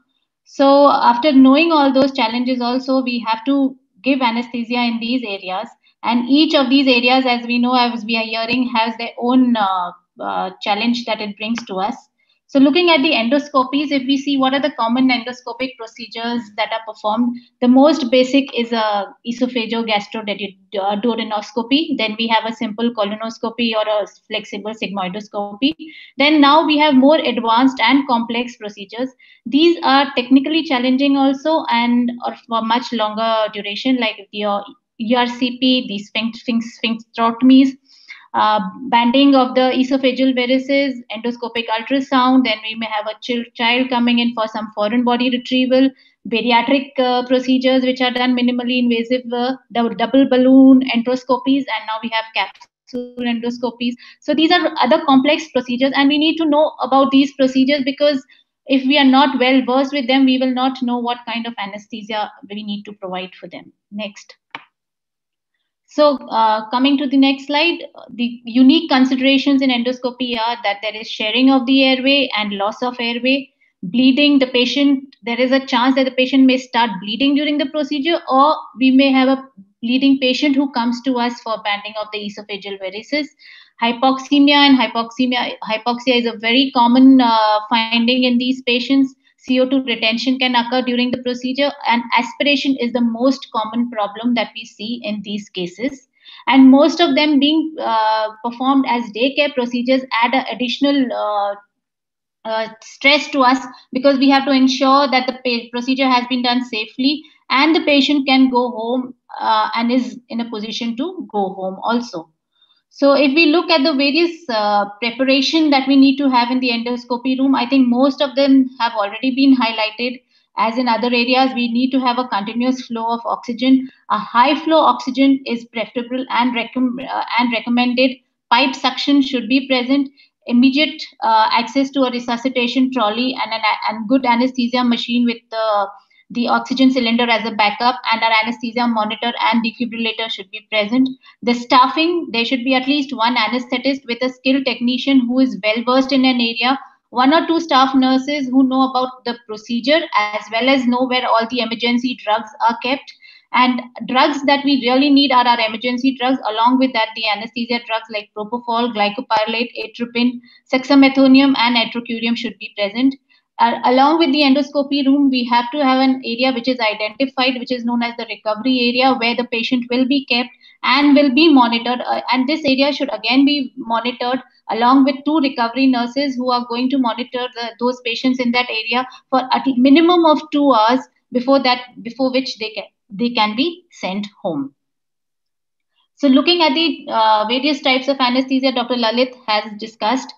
Endoscopy can be done purely under local anesthesia. If it is just a small procedure in an adult who is not anxious, it can be done under minimal sedation. We can have it in moderate to deep sedation provided by an anesthesiologist, or under general anesthesia with or without endotracheal intubation.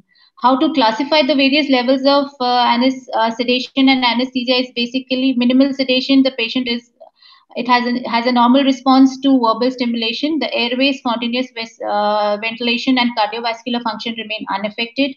In moderate sedation or conscious sedation, as it is known, there is purposeful response to verbal stimulation. Airway, spontaneous ventilation, and cardiovascular function will be well maintained. In deep sedation, there is purposeful response only to painful stimulation. Airway may get involved, and we may need to take care of it. And in general anesthesia, we know that we need to take care of the airway as well as the spontaneous ventilation, and the cardiovascular function may be compromised. So when we look into all these various scenarios, we need to know what is the next, Dr. Garg, monitoring that we need to do. When we look at the patient, the pre-op fasting guidelines have to be followed as in other procedures. There was a study when the endoscopists have found that if the patient was fasting for less than 2 hours, and if the patient has fasted for 8 hours, the incidence of complications like nausea, regurgitation at intubation, stasis of liquids as well as solids, and the risk of aspiration is much, much lower. And the patients need to be worked up. As in usual cases, they should have the basic investigations in place. We should have a history of the allergies, the cardiac status. Other important thing is whether the patient is wearing dentures or not is an extremely important history. And all this needs to be documented. We at Medanta, we have a procedure sheet where the documentation is done. There is a basic, it's not a in-depth PAC, but it's a very basic PAC. Along with that, we follow the WHO procedural sign-in and timeout. It may not be as elaborate as the one we do in the theater, but a basic sign-in where we have identified the patient, checked his consent, ensured that he is for the procedure which has been marked, and the timeout at the time of timeout, we have the anesthetist, the technician, the nurse, and the endoscopist all present in the room.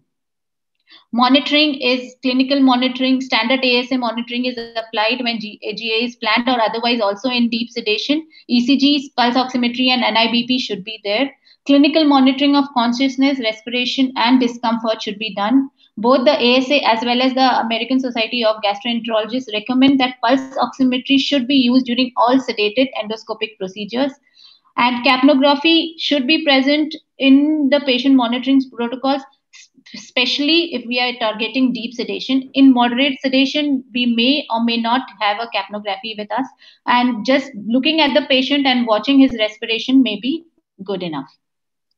Other than that, presence of supplemental oxygen has to be there when we are providing moderate sedation. It is required for all procedures for deep sedation, and high flow nasal cannula is supposed to be considered extremely useful in these patients, both undergoing routine as well as advanced upper GI endoscopic procedures.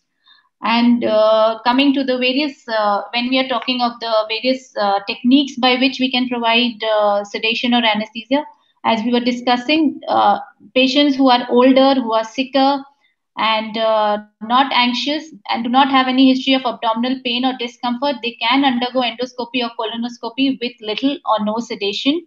The use of water assisted or carbon dioxide insufflation reduces pain during and after the procedure in both unsedated as well as sedated colonoscopy. In these patients, maybe a little bit of an analgesic like tramadol or diclofenac may just be enough to help them to tide over the procedure.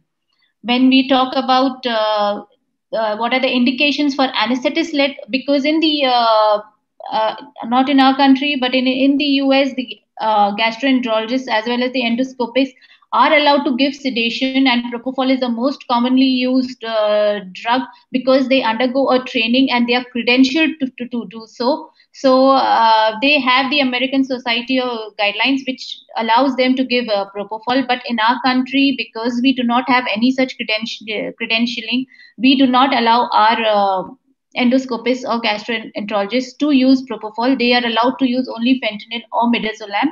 So anesthetists are generally required for most of the endoscopic procedures. And some of these procedures, especially like a polypectomy or surgeries for eclasia cardia, then endoscopic bariatric surgery, patients coming with large variceal bleeds, foreign bodies, any procedure which is being carried out in a patient who is more than ASA3 definitely requires an anesthetist to be around. And therapeutic procedures which are lasting for more than 60 minutes. Then as far as the pancreatic and hepatobiliary are concerned, then we have like an endoscopic ultrasound or an ERCP. Small bowel device assisted enteroscopy, as well as double balloon or single balloon spiral enteroscopies. And in the lower GI, complex polypectomies or again any other prolonged therapeutic procedures definitely should have the presence of the anesthetist in the endoscopy suite. So what is the thing that is important is basically we need to, one is to allay the anxiety of the patient. The second is we need to take care of the gag or the pharyngeal reflex. And we see that in this, the afferent is by the ninth nerve, whereas the efferent is by the vagus. So when we the endoscopist is, when the gastroenterologist is introducing the endoscope, at that point of time we have to blunt this response. And to blunt this response, what we can do is next, Dr. Kar, we can either just give an upfront bolus of an induction agent, which most commonly which we use is propofol, or we can use fentanyl, which can be used as an adjunct to propofol. The second important thing that we need to do is that we need to keep the patient immobile during this time, especially when they are working in the areas of the esophagus and stomach. And here this we can maintain with a stable infusion of propofol, or if we are using dexmedetomidine or any other drug which we are common with. So if we see most commonly used drugs in endoscopy are again talking of, they are fentanyl and midazolam, which can be used as boluses. And when we talk of infusions, it can be propofol, dexmedetomidine, or ketamine, or ketofol in patients who are cardiovascularly unstable and have a cardiovascular compromise. And nowadays there are certain newer drugs and studies have been performed using oliceridine. It is a newer opioid, and remimazolam, which is a shorter acting benzodiazepine, and remimazolam may be available in the Indian market quite soon. That is what some of the companies have come up with. So when we are talking about moderate sedation can be provided with a combination of benzodiazepine and opioid, which is usually midazolam and fentanyl. We have to ensure that antagonists to this, that is naloxone and flumazenil, are readily available in the endoscopy unit. And if we think that benzodiazepine combination is not working, then sometimes the addition of promethazine, droperidol, or diphenhydramine may help us. In many centers, it is only propofol which is used, and the use of propofol is known as balanced propofol sedation. Sedasys was one of these patient-controlled propofol infusion pumps, which was introduced in the US, but because it was not, after a few studies, it was found that it was not able to provide the desired depth as required. It is not very commonly used, and it went out of repute. There are various recommendations which have been, if we are using propofol during endoscopy, a sedation team with appropriate education and training should be present, along with at least one person who is qualified in ACLS. The trained person should be dedicated to uninterrupted monitoring. That is, the person who is monitoring and providing the drug should not be the same as the physician who is doing the endoscopy. Physiologic monitoring must include pulse oximetry, ECG, as well as intermittent blood pressure. Oxygen monitoring by pulse oximetry is not a substitute for monitoring ventilatory function. Capnography must be considered because it may decrease the risks for deep sedation. And continuous monitoring will allow recognition of patients who have progressed to a deeper level of sedation. The personnel should also know how to rescue a patient who becomes unresponsive or is unable to protect his airway or loses spontaneous or respiratory or cardiovascular function. And age-appropriate equipment for airway management and resuscitation must be immediately available. A physician should be present throughout propofol sedation, and he must be immediately available until the patient meets the discharge criteria. That is, in the post-op recovery area and in that whole endoscopy area, there should be a trained person trained in ACLS who can take care of these patients before they are home, before they are ready to go home. These are the various trials which have been performed and meta-analysis which have been carried out by Kadir et al. In 2005 and then McCard and Singh in 2008, where they have compared propofol and traditional agents generally include fentanyl and midazolam, and they found that using only propofol compared to traditional agents, the percentage of hypoxemia, hypotension, as well as the other complications was much lower, as when when a combination of agents like fentanyl, midazolam, and propofol was used. So they said that using only propofol in these procedures is much better, safer, and we can get the desired depth. And the recommended doses is usually a bolus of 1 to 1.5 milligram per kg, followed by an infusion of 100 to 150 mics per kg per minute. That is what has been used in most of these studies and trials. And then we have the patient-controlled sedation also, where propofol has been used. And Cooling et al. Found that patients receiving patient-controlled sedation with propofol and fentanyl exhibited a higher degree of patient satisfaction and more complete recovery at 45 minutes when compared to conventional sedation and analgesia. Again, NG et al. Have reported that patients undergoing colonoscopy with propofol patient-controlled sedation had a shorter recovery time and improved comfort when compared to just using midazolam alone. Similarly, Hughes et al. Also said that younger and more anxious patients are less likely to agree to. He said that younger and more anxious patients are less likely to agree to patient-controlled sedation. So, in endoscopy, patient-controlled sedation using propofol is something which is very commonly used and is associated with much less complications. The other drugs that have been used is dexmedetomidine, which has also been used in gastrointestinal endoscopic procedures. The only reason I think why, we all know it's a lovely drug and it can be used for infusion and provides good sedation and analgesia. But I think the only reason why it is not very commonly used is one, we need to if especially if you have a rapid turnover unit, then we do not have as much time where we can take in the patient, give him this the bolus dose slowly over the 15-20 minutes, and then keep him on the maintenance dose. And secondly, I think the incidence of bradycardia and hypotension and the recovery time with dexmedetomidine is slightly longer than when compared to propofol when we have used that in those doses. Hence, dexmedetomidine is not as commonly used or as compared to propofol in quite a few endoscopy areas. But yes, if we just have to do 1 or 2 cases, then definitely it is a very good drug to use.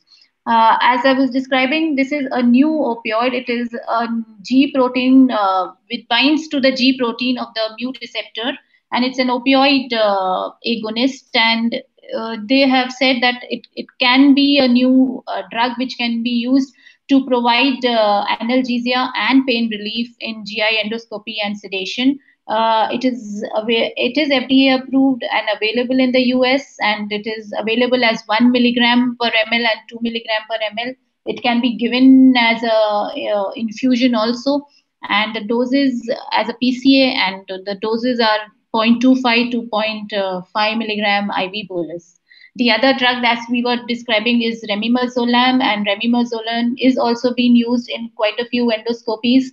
It is also available as 20 milligram, while the dose being 0.05 milligram, and 0.05 milligram per kg, not to exceed 0.075 milligram per kg.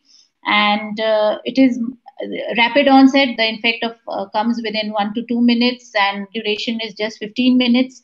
And hence, it is a shorter duration benzodiazepine. Maybe if it is available in the Indian market, it could be a promising drug which can be used for our endoscopic procedures. The airway adjuncts that we would need is if the patient goes into deeper sedation, is simply we can just use a nasopharyngeal airway. Most of the times that is useful. We also have an endoscopic mask in case we need to ventilate or just give some kind of positive pressure or some breaths to the patient if he goes into a deeper plane of sedation. We also have the LMA gastro, which has come in, and this LMA gastro provides space for the endoscope to pass. Along with that, there is a suction port, and in this we can also connect our catheter mount and our end-tidal monitoring. So the capnography and carbon dioxide end-tidal carbon dioxide monitoring can be performed. This is quite useful in our long procedures, and where which lasts for more than 60 minutes, and we have control of the airway. These are other modifications which have been used where a catheter mount is connected to the nasopharyngeal airway, and we can do the end-tidal monitoring as well as provide positive pressure to the patient. This is another where we have a Mapleson breathing circuit assembly. This was another where we have a LMA through which we can introduce the tube as well as the fiber optic bronchoscope or the endoscope if we want to provide certain airway adjuncts, and use these modifications too if we are if we are not intubating these patients, and using the LMA for sedation and endoscopic procedures. So endotracheal intubation is not very commonly performed in these patients, and it is only when we anticipate that large amount of fluids are present in the stomach, like the patient is full stomach, or he has a variceal bleed or a gastric outlet obstruction, or we need to do foreign body retrieval. This table shows us the indications for endotracheal intubation in these patients, and they have scored that patients who are having a score of more than 4 are the ones who are a definite indication for endotracheal intubation. That is that the BMI is more than 35, the procedure is an urgent procedure, or it is being done on a holiday, the risk of aspiration, or patient has a history of gastroesophageal reflux disease, and or he has a bleed, patient is hemodynamically unstable, and if you see the airway, the Malampati score is more than 3. So in these cases, or whenever we can use, whenever the score is more than 4, then those patients ideally should be electively intubated before we take them for any endoscopic procedure. The most common complication that we face is aspiration, and that is what we are always scared of, because we have abolished the gag reflex with local pharyngeal anesthesia, maybe, or because of the intravenous sedation that we have used, and also because of the passage of the endoscope, the upper esophageal sphincter is open, and all this predisposes to the patient to aspiration. And sometimes we have to perform endoscopies with patients who are on full stomach, or they are bleeding, or the bowel there is a small bowel obstruction, and this is one complication which we dread, and we need to take adequate precautions to prevent this complication. And this can be done with we should be predictors include presence of severe gastroesophageal reflux disease, hiatal hernia, stricture esophagus, history of esophagectomies, gastroparesis, post pyloric obstruction, or presence of Zenker's diverticulum. And if aspiration, we can prevent it if we have ensured that the patient is fasting adequately. We have done I'll tell them to do an intermittent decompression, secure our airway, prone position is what is used commonly in these procedures, and we should have a good functioning suction machine available with us. And post procedure, the patient should be shifted to a post anesthesia care unit or a recovery unit. The monitoring should continue as per the ASA guidelines. Patients should be kept NPO for 2 hours. Post operative nausea vomiting prophylaxis should be provided to them. We have to watch for aspiration even in the post op, and if required, maybe a chest x-ray should be done. Where patient should be checked whether he is ready for discharge or not. And all this needs to be documented. Documentation is extremely important, whether it is intra-op, the PAC, the intra-op, as well as the post-op. And only when the patient has met the required discharge criteria, he should be allowed to go home. If not, he may have an extended stay in the hospital, and he should not be sent home. The discharge criteria, generally what we have is the Aldrich score, which we are using. And if the patient has an Aldrich score of more than 9, then there is a less than 0.2% incidence that he may have a complication or sedation related event. So when he has met that score, he can be allowed to go home. There are various guidelines which have been published by the for sedation and anesthesia and GI endoscopy. We have the American Society of Gastroenterologists. Most of them I have covered in the various points above. And some other things that they also say is that the anesthesia provider assistance should be considered for prolonged or therapeutic endoscopic procedures requiring deep sedation when there is anticipated intolerance to standard sedatives, or when there is an increased risk for adverse events, especially in ASA 4 or 5 patients. Also, if when patients have increased risk for airway obstruction because of some anatomic variant. COVID is another pandemic, and we are all living with it, and endoscopies do continue to be performed even at this time. But we need to know that endoscopy is also a highly infective aerosol, is performed in a highly infective aerosol generating environment, and all anti-COVID measures have to be followed. And if if we have to do these patients who are COVID suspect or COVID positive, then we should identify one room where we are going to be performing endoscopy for all the patients. Have mark a separate. If we have multiple suites, then one suite should be dedicated especially for these the COVID patients. Thank you. Thank you, Dr. Thank you very much, Sangeeta, for that very elaborate the subject that you covered in such an elaborate manner. You covered every part of it. And truly speaking, just want to highlight a few points that you had already mentioned. A modified PAC form is important. You don't have, especially the centers where you have the high volume endoscopic surgery, endoscopic procedures going on, you don't have time to fill up the elaborate PAC form. So you should have your own modified PAC form, plus the technique that you have done, of course, and post-op the discharge criteria, as Dr. Sangeeta has mentioned. There are a few questions in the chat box, but I'd just like to add one thing, Sangeeta, is the intubation, which we said. Again, there are some surgeries which are being done commonly very often in the high volume centers, like the POEM that you must have heard about, and I'm sure you're doing it there itself, a per oral enteromyotomy, endoscopic myotomy, where GA with endotracheal intubation is the norm, and our center is doing a lot of these procedures. And in this, to remember, although Sangeeta has highlighted about the CO2, literally in this, the CO2 is insufflated submucosally. So in the initial phases, we had seen complications like we saw in laparoscopy. So those centers who are going to start these procedures, you have to remember good monitoring, like we had for the laparoscopic procedures, can occur here as well. And those complications and the management are the same as we have for those. Can we take some questions that are there in the chat box? I don't think my co-chair is there.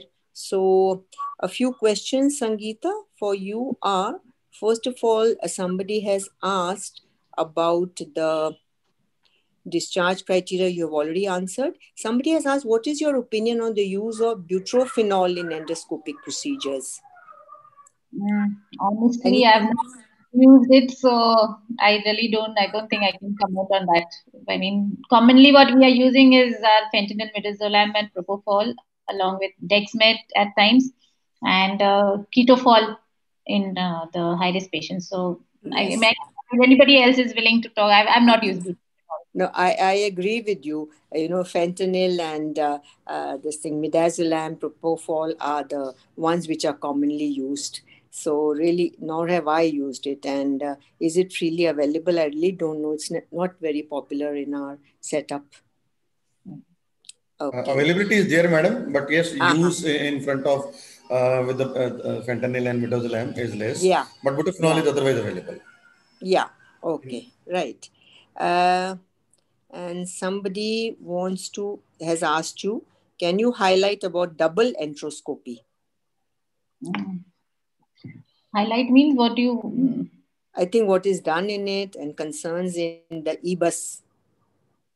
The concerns basically revolve around that. Yes, it is a long. I mean, the duration of the procedure is. I mean, it's a long duration procedure, and we need to ensure that simultaneously the aspiration of the gastric contents, whatever they are using is also, the suction is also being done simultaneously, so that the patient does not, there is less regurgitation and he does not aspirate much.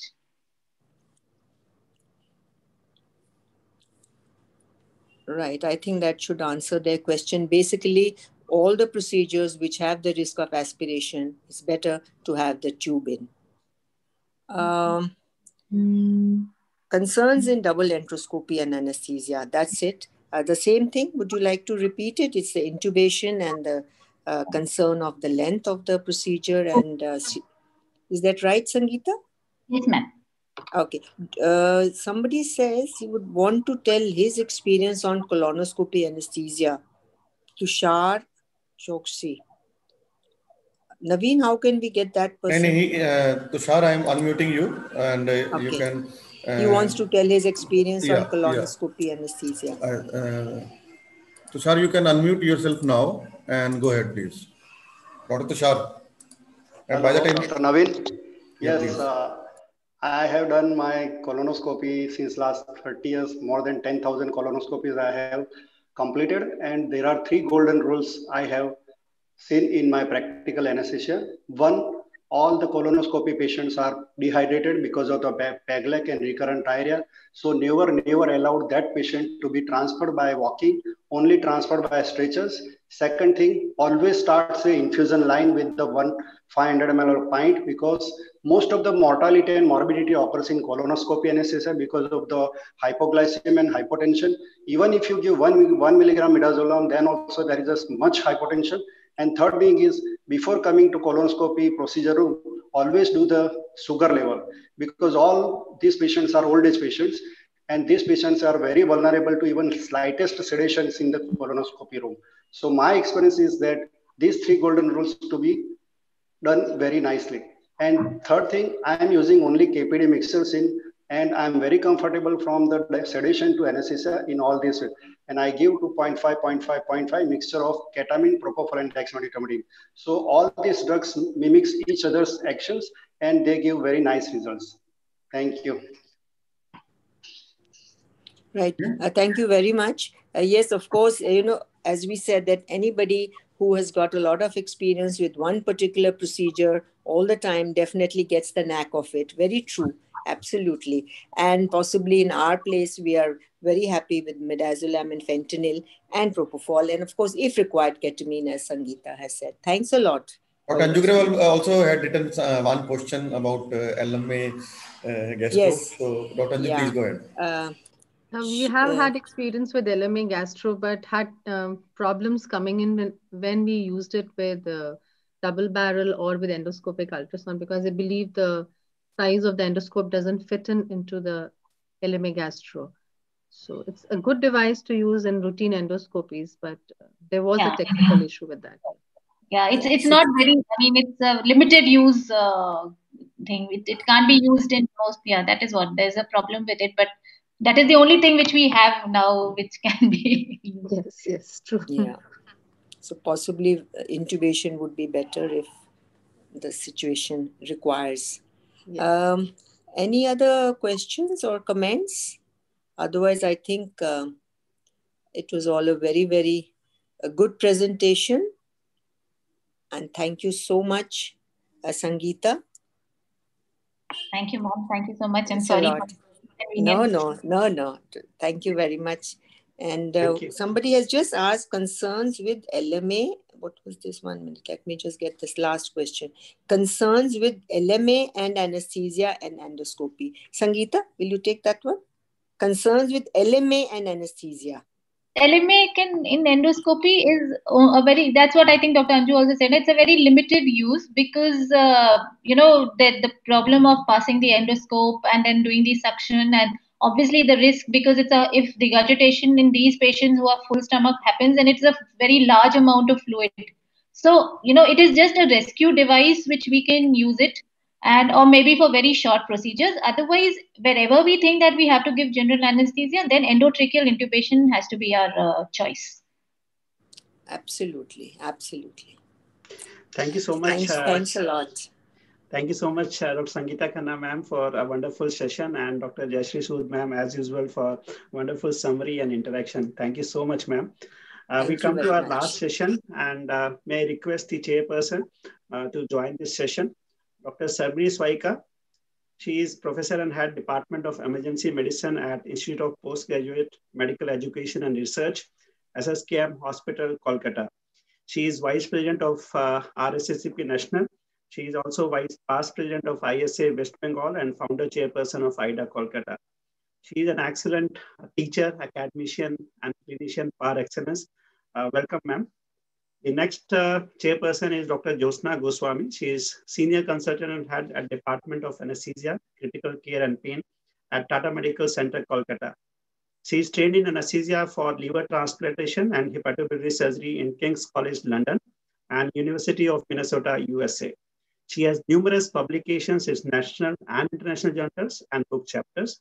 She is president of ISA Metro City, Kolkata. She is DC member of Society of Onco Anesthesia and Perioperative Care, and she's also an EC member of IDA. Welcome, ma'am. And last but not the least, our own Dr. Anju Grewal. She is a professor at Department of Anesthesiology at Dayanand Medical College and Hospital, Ludhiana, Punjab. She has, though she mentioned experience of 24 years, but I am sure that she has experience of practical experience of many decades as such.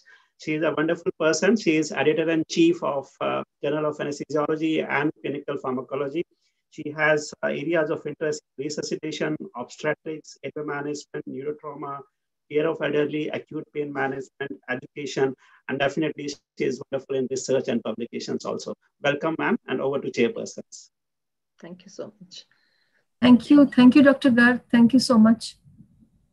So thank you, Rakesh, for the kind introduction. So, this is Dr. Sharvedi. Can we introduce this? No, you introduce the speaker. So good evening. I have the pleasure to introduce Professor Ravinder Kumar Pandey. He is the professor in the Department of Anesthesiology, Pain Medicine and Critical Care, and he has got many publications, more than 280 publications in various international and national journals. And he is editor-in-chief of International Journal of Perioperative Ultrasound and Applied Techniques. He is a life member of various international and national bodies, reviewer in various international and national journals, and his areas of interest are pediatric anesthesia, ICU, orthopedics, ultrasound-guided nerve blocks, difficult airway management, transplant anesthesia, bariatric, and robotics.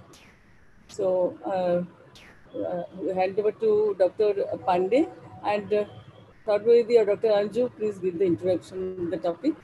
Okay. Good evening, everybody. It's a privilege to have Dr. Ravinder Pandey to talk about yet another important topic and yet another area there where anesthesiologists have actually marched in, giving anesthesia for IVF procedures, especially the oocyte pickup procedures. And I believe major concerns hover around the fact that these procedures should not, affect the future embryo. And since I believe, so we'll have Dr. Pandey to talk to us about the potential for anesthetics to actually alter the outcome of these procedures. Over to you, Dr. Pandey. Yeah, good evening. So, good evening, everyone. Today I'm going to discuss about anesthetic considerations of in vitro fertilization. As you all know, that in vitro fertilization is a well-established treatment for some cases of infertility, which is increasingly being practiced worldwide. So this is the IVF setup in my institute. So in my lecture, I'm going to discuss about four main topics related with in vitro fertilization, and they are anesthetic consideration, pain during IVF procedure, anesthetic agent used for in vitro fertilization, and anesthesia techniques for in vitro fertilization. Now, to start with brief history, Steptoe and Edward in 1978 performed first successful live birth following in vitro fertilization of a human oocyte. With the birth of Lucy Brown, the first test tube baby, started first in late 1970s, in vitro fertilization is now a reasonable answer to infertility due to both maternal and paternal disorders. Gradually, the in vitro fertilization technology has evolved into more satisfied and advancement and better outcome. With time, technical advances have improved and more than 25 to 30% chances of pregnancy occurs after hormonal therapy. The role of anesthesiologist is very important as he or she may be involved in many aspects of the treatment and anesthesia techniques which may be complex and needs cautious perioperative management. As you know that in vitro fertilization is a four-stage procedure which comprises of ovarian stimulation protocol to induce the development of multiple follicles. Second is ultrasound guided oocyte retrieval or transvaginal follicle aspiration. Third is fertilization in the laboratory. And the fourth one is transfer of embryo back into the uterus. IVF procedures are performed as daycare cases. The basic principle of ambulatory anesthesia is used in these patients. Factors to be taken under anesthetic considerations are anesthetic techniques, pharmacological agent used for in vitro fertilization, length of exposure to these drugs. This is very important factor as the outcome of in vitro fertilization depends on it, and pneumoperitoneum. The goal should be that all these procedures should not interfere with oocyte fertilization or early embryo development and implantation. So the transvaginal ultrasound guided oocyte retrieval, that is TUGAR, which is the gold standard technique for oocyte retrieval nowadays. It is most painful stage among in vitro fertilization procedures.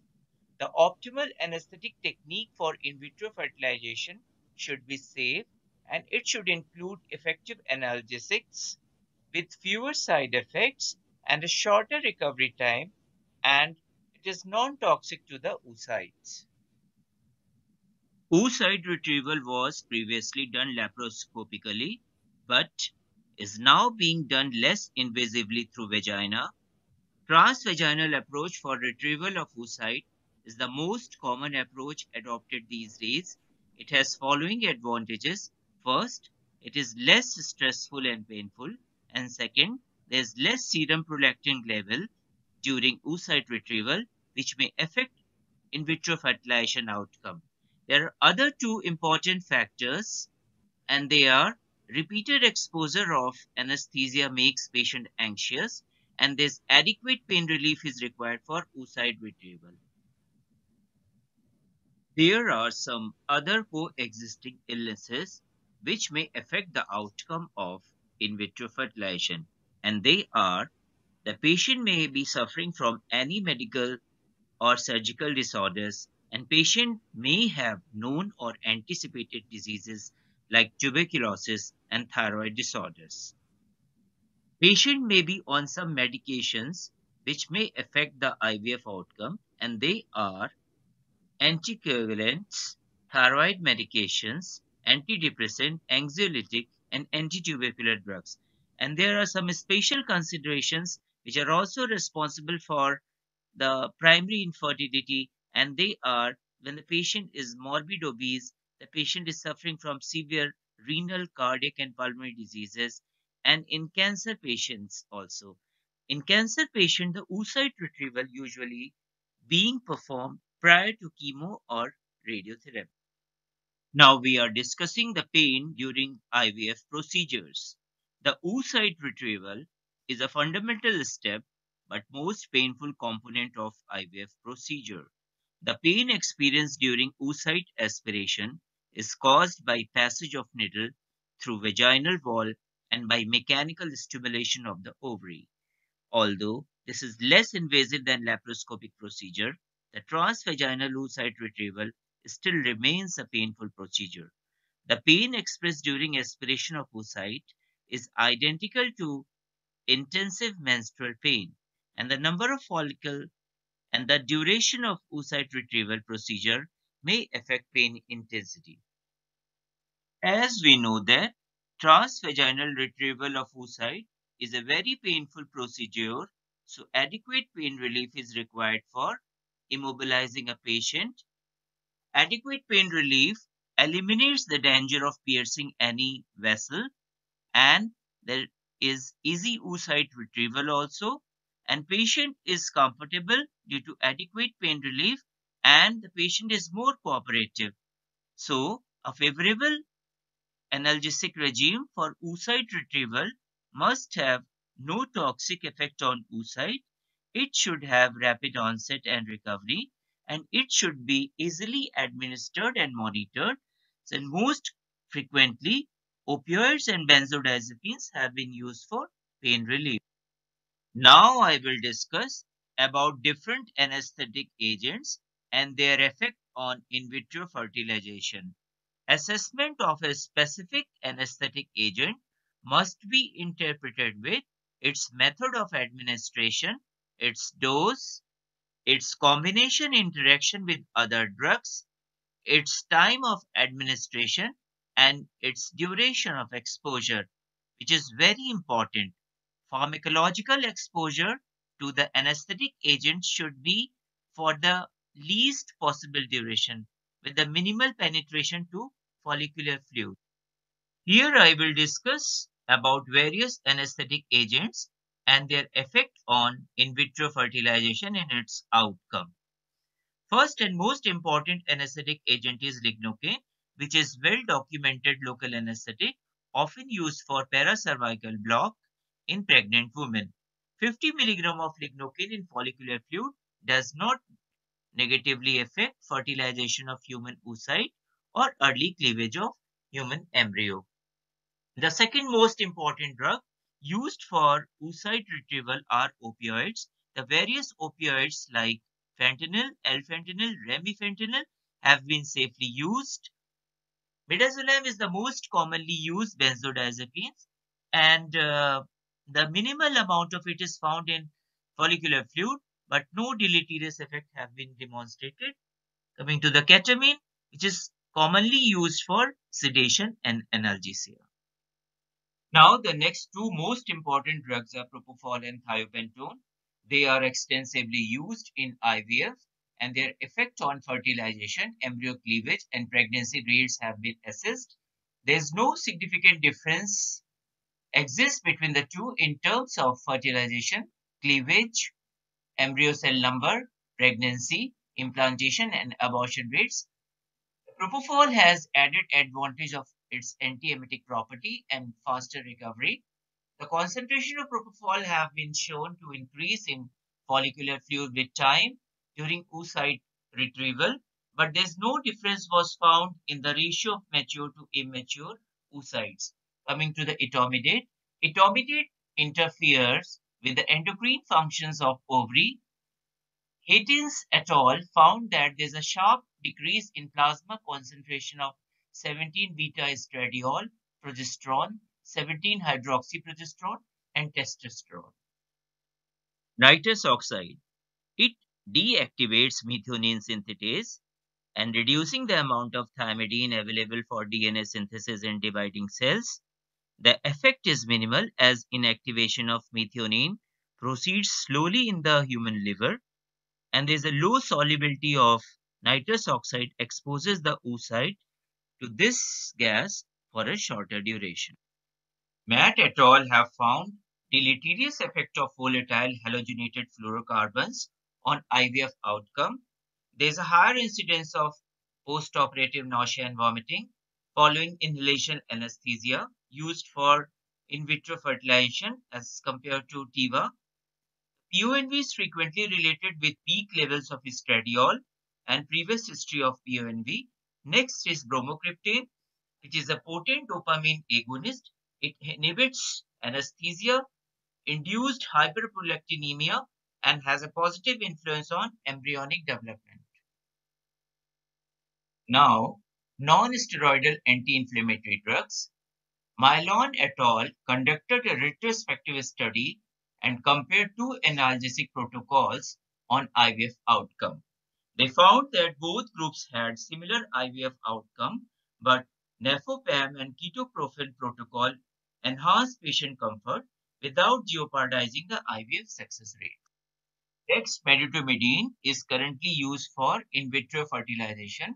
It is centrally acting alpha-2 receptor agonist with both sedative and analgesic properties, and it is devoid of any respiratory depressant effect. It is an effective baseline sedative, providing better patient satisfaction, less opioid requirement, and less respiratory depression than midazolam and fentanyl. However, its use may be limited by increased incidence of hypotension and bradycardia and its limited ability to achieve deeper sedation when required. There are some controversies regarding use of different anesthetic drugs on outcome of in vitro fertilization, and they are effects of anesthetic drugs administered during transvaginal puncture for oocyte retrieval on conception rates. Anesthetic agents detected in follicular fluids may have adverse effect on oocyte fertilization and embryonic development.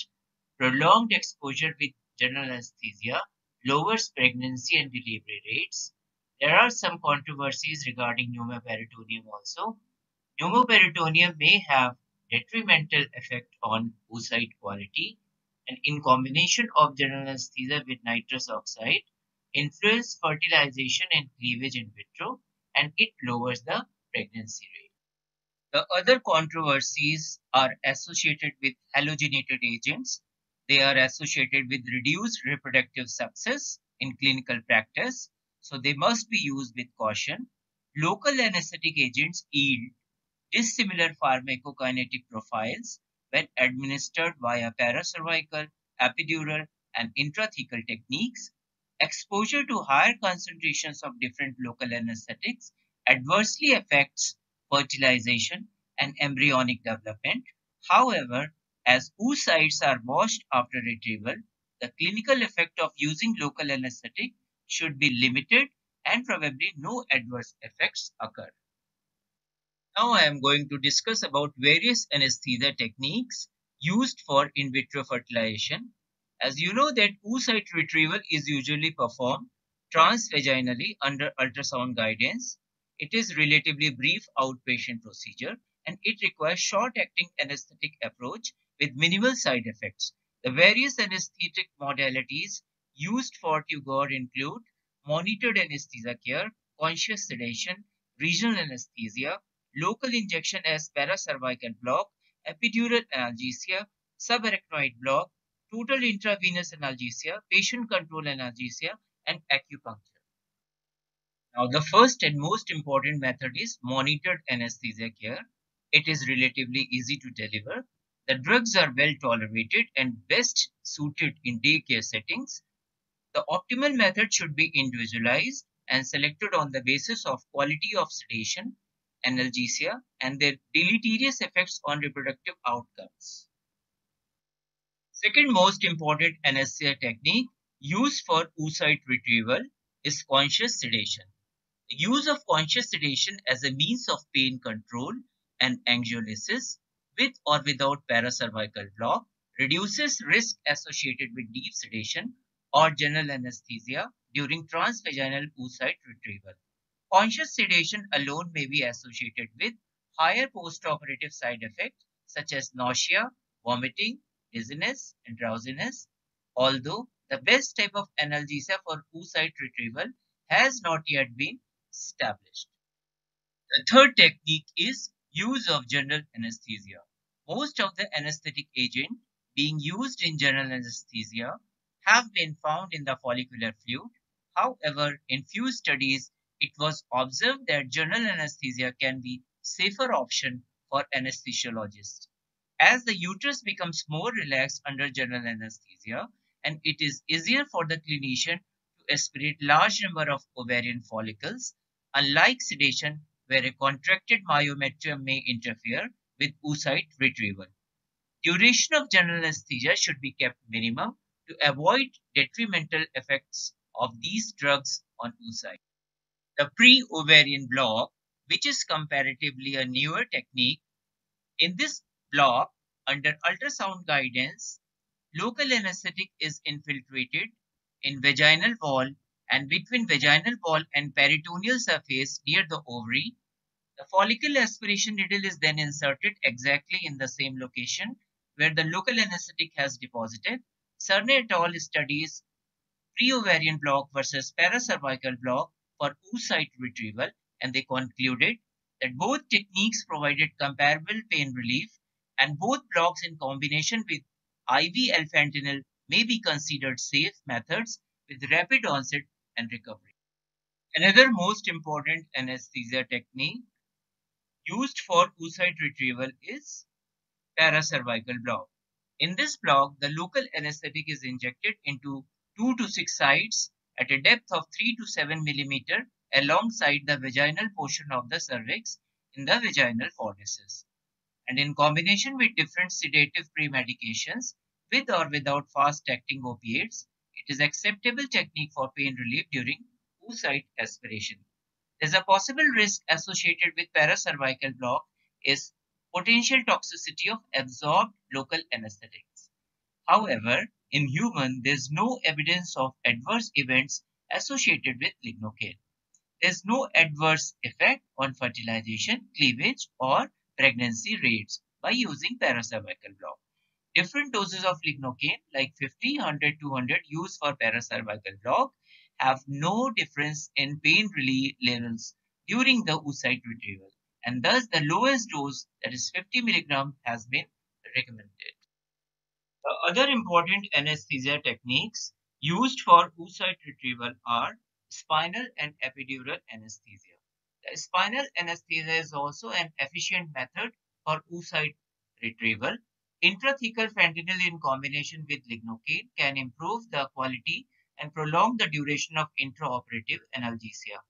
Epidural anesthesia is another mode of analgesia, and it can be viable option in some conditions. It is most popular obstetric anesthetic technique.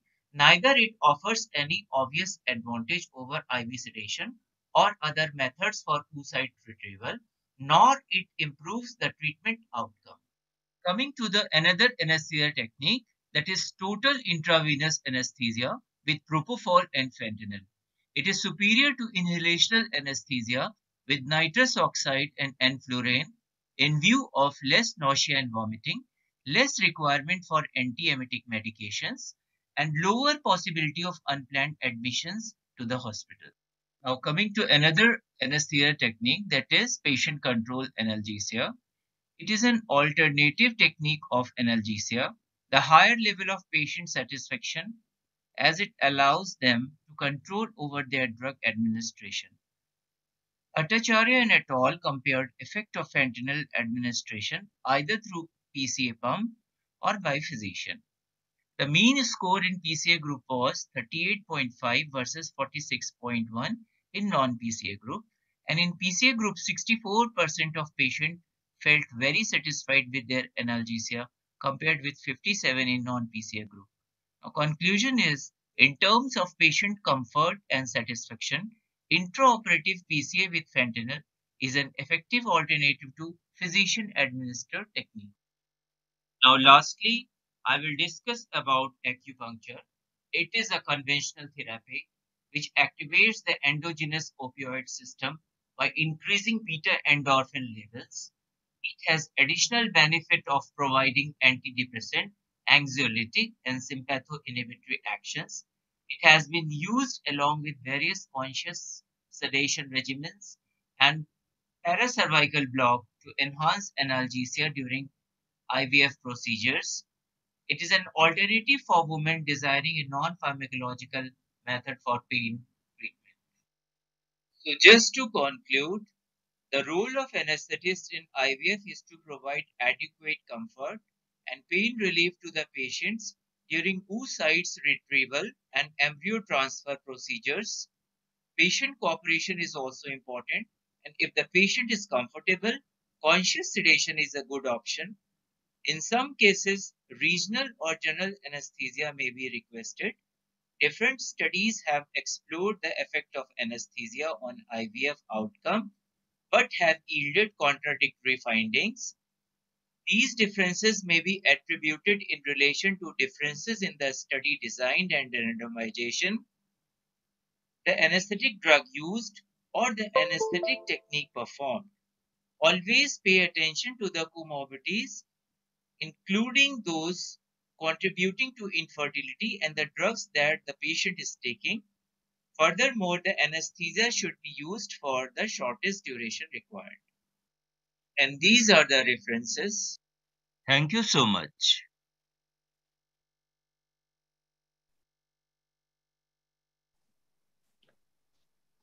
Thank you, Dr. Ravinder, for an elaborate talk on this very important topic.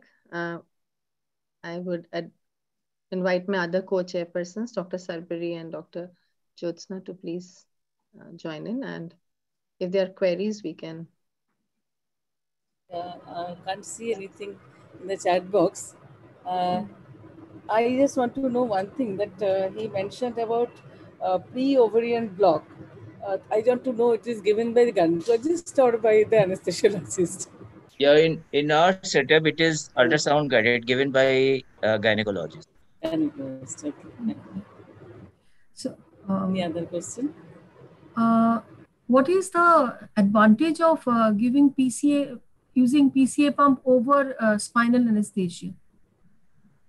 Is it Actually, done? in our practice, I mean, when the advantage of PCA is not specific for IVF. It is like in some other surgeries, the patient herself control her doses, and like in a busy setup when the nurses are not available, and we discuss this technique with details with the patient, and he and she may, I mean, use it is confidently and comfortably. There are certain concerns as regard to ovarian hyperstimulation syndrome because many of these have multiple procedures and they do have these issues. Yeah. So are there specific? We have experienced 2-3 cases in last 2 years, and we have shifted the patient present with like a full-fledged pulmonary edema picture, and we admitted in our ICU, and the treatment is symptomatic. I mean, conservative kind of. Nothing is specific to the this in vitro fertilization or oocyte retrieval. Okay. And they do also have a lot of high incidence of PONV. So do you use some specific techniques or precautions for no, PONV? No, we don't give, we use only ordnance citron 6 to 8 mg. Okay. Don't give any like a specific regime for these patients. Thank you so much. And propofol must be having additive effect. Yeah. Generally, there's so many techniques are involved, but we generally use a combination of fentanyl, midazolam, and propofol. I think TIVA is one of the safest regimes to use, especially based on propofol. Exactly. And we use second generation device also. We give midazolam 1 to 2 mg, then fentanyl, it is 1 to 2 mg microgram per kg, and then propofol 2 mg per kg, and we give oxygen and isoflurane. And then we see when the jaw is relaxed, most of the patient we use supraglottic devices. So we use second generation supraglottic devices, and there are almost 6 to 10 patients per day. So in AIMS, the turnover is very high. So the time is very short. So although we are planning to give, we have given dexmedetomidine also in few patients. But as in previous talks, the recovery rate is very slow. We can't wait for, I mean, the only 2-3 beds are in post-op area. There you can watch the patient, and as soon as the patient is awake, then you can shift the patient in the ward. So we are planning to increase the bed number, and we'll try definitely is dexmedetomidine and some other new drugs. So you always prefer general anesthesia or TIVA rather than spinal anesthesia? In most of the, we don't give regional because again, regional anesthesia will take at least 15 minutes.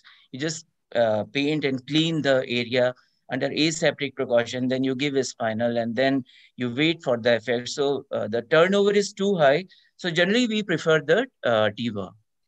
Okay. And patients also go home within few hours. So with regional anesthesia, the number of hours in the post-op period will be slightly prolonged also. Exactly. You should have wait. You should wait for next day because it is very risky to discharge the patient when she received a subarachnoid block or epidural block. So in all patients, you use second generation LMA or isoflurane? Not in all. In some patients, we like when there's it depends on the oocyte. Sometimes the gynecologist wants to retrieve only 2 mature oocytes are there. So the procedure is generally 15 to 20 minutes. So when there are 2 oocytes there, sometimes we conduct this technique on mask only. We give propofol, we apnea, we assess the patient's ventilation. We can ventilate the patient. Maybe Dr. Pandey, they can be on spontaneous ventilation also under effect of anesthesia, intravenous anesthesia. And yes, you're right. At times they have to cryofreeze the oocytes, and there are 9-10 oocytes which are well formed, and they want to go for cryopreservation also. So and that may take some time. But majority of the procedures can be done under back mask ventilation with patient on spontaneous or at the most spontaneous with assisted ventilation. Yes, you're right. 15 to 20 minutes procedures. Yeah. It depends on the number of oocytes the gynecologist wants to. Speed of the gynecologist, and everything goes uneventful. Yes. Dr. Pandey, there's a question from Varsha Voda. Can you use Fortwin? She's asking. No, we don't use Fortwin. Generally, we use this fentanyl only. Fentanyl or sometimes, fentanyl. We generally use fentanyl almost in all patients because this is a short-acting opioid, and these procedures are also very. Maximum they are 1 hour, or we don't give Fortwin. So there's no concern of post-procedure pain or anything? For post-procedure pain, we generally give supplements or in boluses of fentanyl, or we give paracetamol also. Perfalgan, 1 gram perfalgan also. Yes. We use multimodal analgesia technique for when you see you can't give this whole soul opioid based technique for relieving the pain. So we generally use multimodal, sometimes after induction when the procedure is about to finish, we run the perfalgan 1 gram and we shift the patient in post-op area and then we observe. So we can take the advantage of different opioid or different analgesic techniques, and because our goal is to discharge the patient as early as possible, to shift the patient in the ward. There are a few questions, I think. Do you use muscle relaxants? And someone else has asked, do you use colon? One is to put the LMA and the other is to restrict the respiratory abdominal movements. I believe because most of the procedures are now transvaginal. You can take the No, question. generally we maintain that with the inhalational, I mean the isoflurane we have seen, and the literature also says that isoflurane and propofol combination is very good. And when we give incremental doses of, we can raise the MAC of up to 1.5 with isoflurane and air, and we can give this propofol, the boluses of propofol, that is 0.25 to 0.5 milligram per kg. And we do not need succinylcholine for putting an LMA. Most of the times I think No, we don't propofol does need. the trick for us, and it does do well. Yeah. No, I Fentanyl mean, is, yeah. If fentanyl is not available, then which opioids do you suggest? uh, actually, I'm working in that setup. There's no problem, but I would suggest that you can use pentazocine or buterphenol. But then you must monitor your patients in the post-op period. Dr. Anju is absolutely right. There are two sets. Can One where there is no fentanyl available, or there is some. Can I? Sir, yes, most welcome, sir. So that's the question which somebody has written, that Fortwin, they've been using it for day in and day out. So those anesthesiologists who had experience of using Fortwin Phenargan during those early days, they are very comfortable with that. So as we have been taught, and sir will also endorse, choose the technique with which you are most comfortable with. So I think Dr. Anju, you and me will, and Dr. Pandey will be more comfortable with propofol, midazolam, and fentanyl, and somebody will be more comfortable with Fortwin and Phenargan and buterphenol. Dr. Paul, sir, please. During my I have residency days, I had used this Fortwin, but for last 20-22 years, I have not used. So I'm not comfortable with Fortwin. Yeah. So now I am muting everybody with an option of unmuting yourself. So you can unmute yourself and express. Dr. Paul, sir, please unmute yourself. Yes. Please, sir. Can I go ahead? Go ahead, sir, please. I have an experience of doing about 20 cases twice a month. These oocyte retrieval, 20 to 30 cases in one sting. And we use absolutely minimum, no regional blocks, no subarachnoid block, no epidural, no cervical block.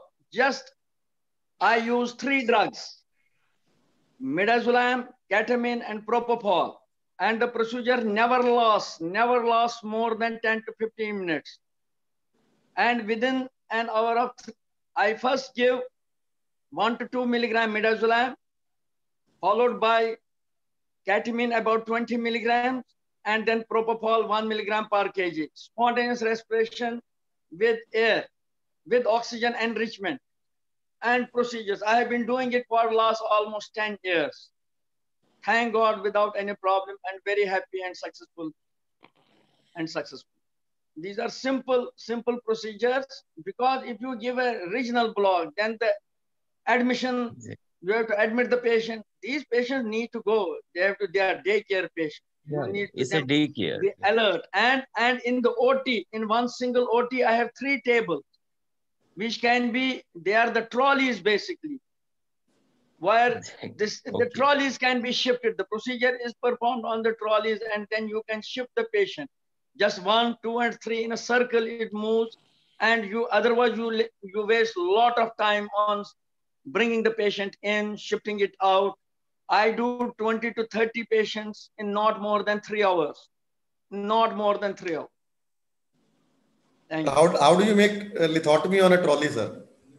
There are, the trolleys have been made such, which can be where the head and can be raised and lowered. There is a position for the lithotomy also. You can put it, they are detachable. You can detach them and put the footrest. Okay, got it, sir. Got it. Similarly, there's a grill on the right as well as the left side, so that the patient doesn't fall. Got it. It is a treat to watch it. Very simple, cheap, and affordable, and safe procedure. Right, sir. May I? Yes, Dr. Sunil Shetty, please. Sir, good evening, everybody. Your video is off. Sorry. Yes, sorry. Sorry. I'm lucky to work with Dr. Rakhi, and we have worked so many cases with TIVA and inhalation agent. In private practice, this matters. The only thing, sir, as Dr. Kaul was saying, that regional blocks hinders the discharge, so we depend on TIVA basically. So TIVA is a very good method of doing these cases, and especially one question was there, 14 Finnegan. Some people are using 14 Finnegan, but I will tell you, I have used thousands of 14 Finnegan. If you give it half an hour before the procedure, it is very helpful. If you think you are giving 3 minutes before the procedure, it won't help. And regarding propofol, ketamine, and MSET, isoflurane, these four things are sufficient for doing a procedure, and I have done sufficient procedures. No problem. You can discharge the patient after 3 hours of the surgery. Absolutely right. Thank you, Dr. Shetty, for your input, because he is an anesthetist to my wife and conducting IVF procedures regularly. So thank you for your inputs. Thank you, Dr. Shetty. Over to chairpersons. I think it's 9:25. So we can have concluding remarks from the chairpersons. Before, and then Dr. can invite sorry, Dr. Sharma.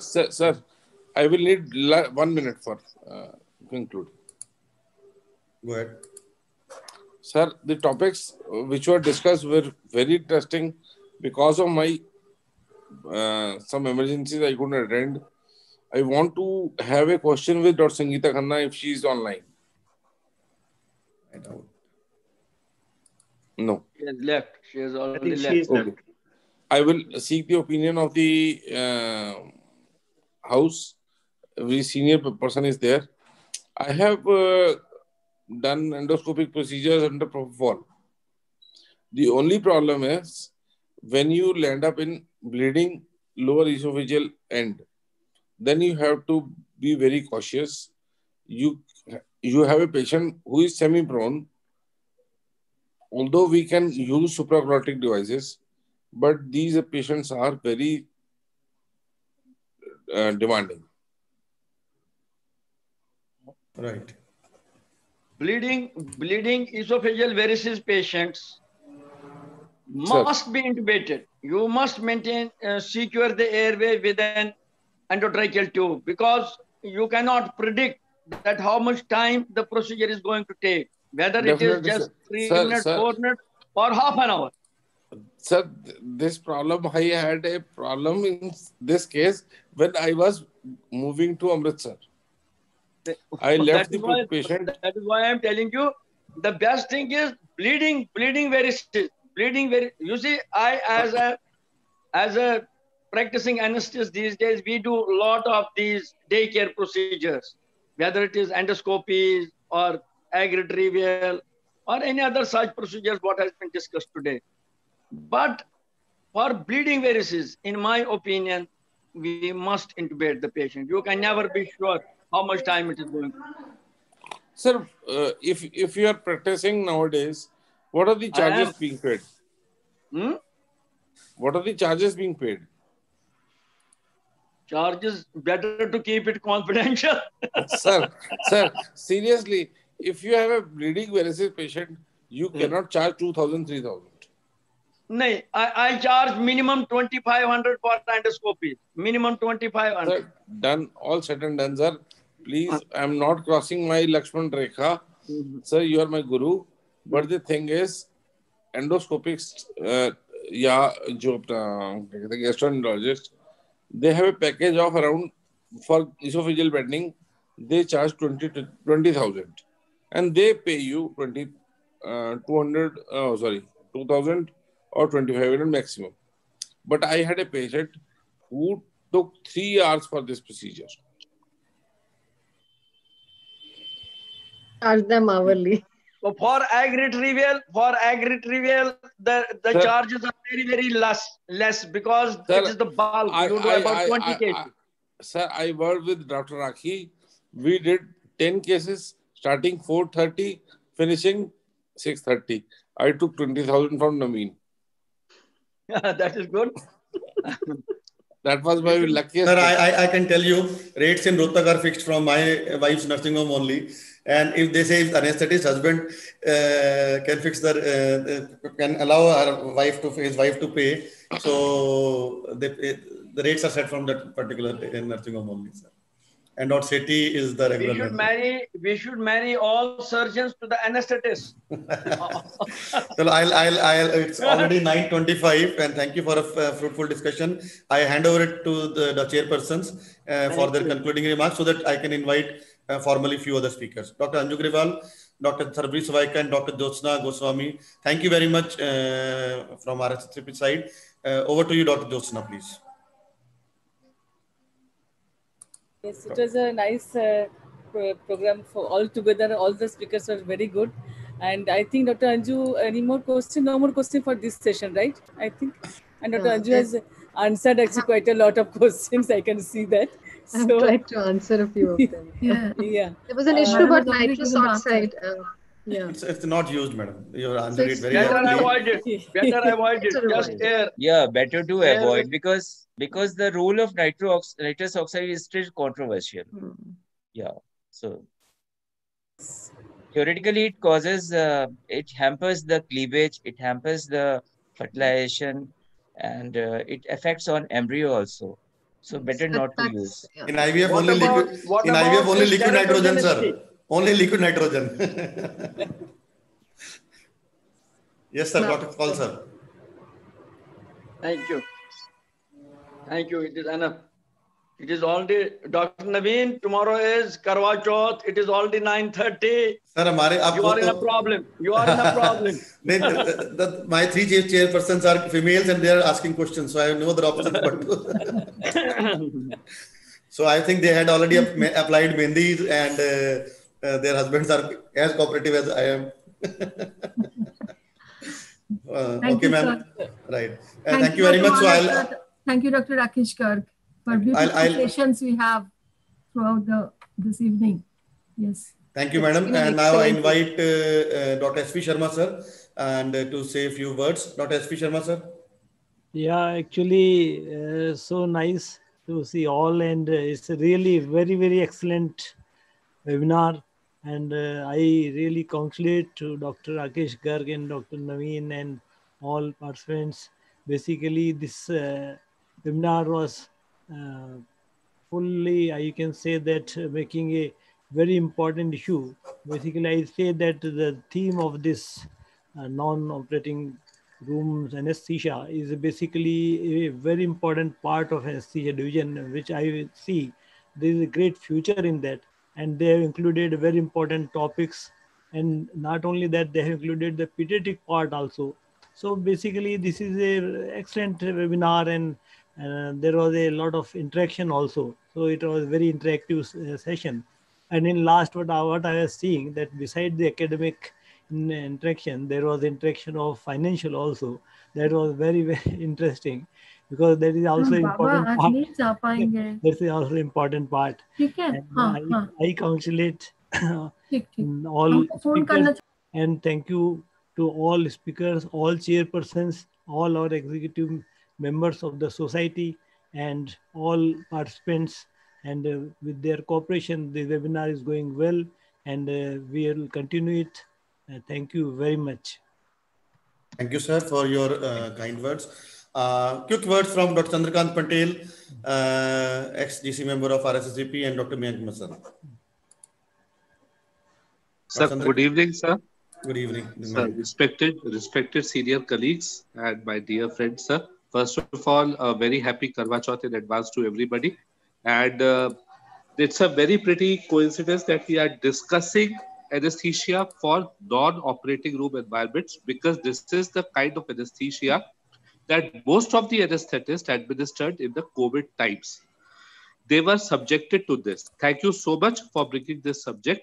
And it was a very well planned meeting and a very interactive meeting. And the speakers and all the chairpersons, congratulations. And thank you so much for giving us this pleasurable knowledge. Thank you so much, sir. Thank you, Dr. Mayank. Long live RSACP. Thank you, Mayank. Thank you very much. Chandrakant? Okay. So, with this, we... Namaste, sir. Oh, yeah, please, Chandrakant. Yes. Sir, I am listening, sir. This is an area of my own interest, sir. Thank you, all the respected teachers, chairpersons, Dr. Naveen, Dr. Rakesh, for this very important theme which we have brought today. Very important, sir. And mostly at railway setup also, we practice this type of anesthesia, though within the hospital only, sir. And what it was very useful, sir. Thank you, Dr. Naveen, sir. Thank you, Dr. Chandrakant. With this, we come to the conclusion of today's webinar. I congratulate RSSAP Delhi branch and the GC members from Delhi, Dr. Rakesh Garg, Dr. Colonel Rakhi Goyal, and Major General Navdeep Sethi, sir. Happy Karwa Chauth to all of you. And I think I was right in, we were discussing with Rakesh. So we preponed this webinar from Wednesday to Tuesday, because if it would have been Wednesday 9:30, we would have all been in soup. So thank you very much. And we will see you after 2 weeks on 18th of November and Wednesday for the next webinar, which will be hosted by RSSAP Mumbai branch. Dr. Indrani, Hemant Kumar, and other GC members will host that webinar. It's on 18th Wednesday. Thank you very much. Long live ISA. Have a nice festival. Good night. Thank you very much. Congratulations. Thank you very much. Good night, sir. Long live RSACP. Thank you so much. And thank you all the RSSAP dignitaries, esteemed chairperson and speakers for active participation. I think everybody is here till 9:30. And thank you all the participants who has given a lot of interaction and good comments in this. I think more than 200 people have joined it. So thank you so much. And thanks once again. Long live RSSAP. Thank you so much, Dr. Rakesh. Thank you, Dr. Rakesh. For organizing Thank you, Dr. Rakesh. Long live RSSAP. Thank you, Rakesh. Namaste, sir. Thank you. all Thank of you you. very much. Thank you, Rakesh. Thank you so Thank much. you. And it's a pleasure to see Dr. Anjukra while sitting all through. Thank you very much. Thank you. Great.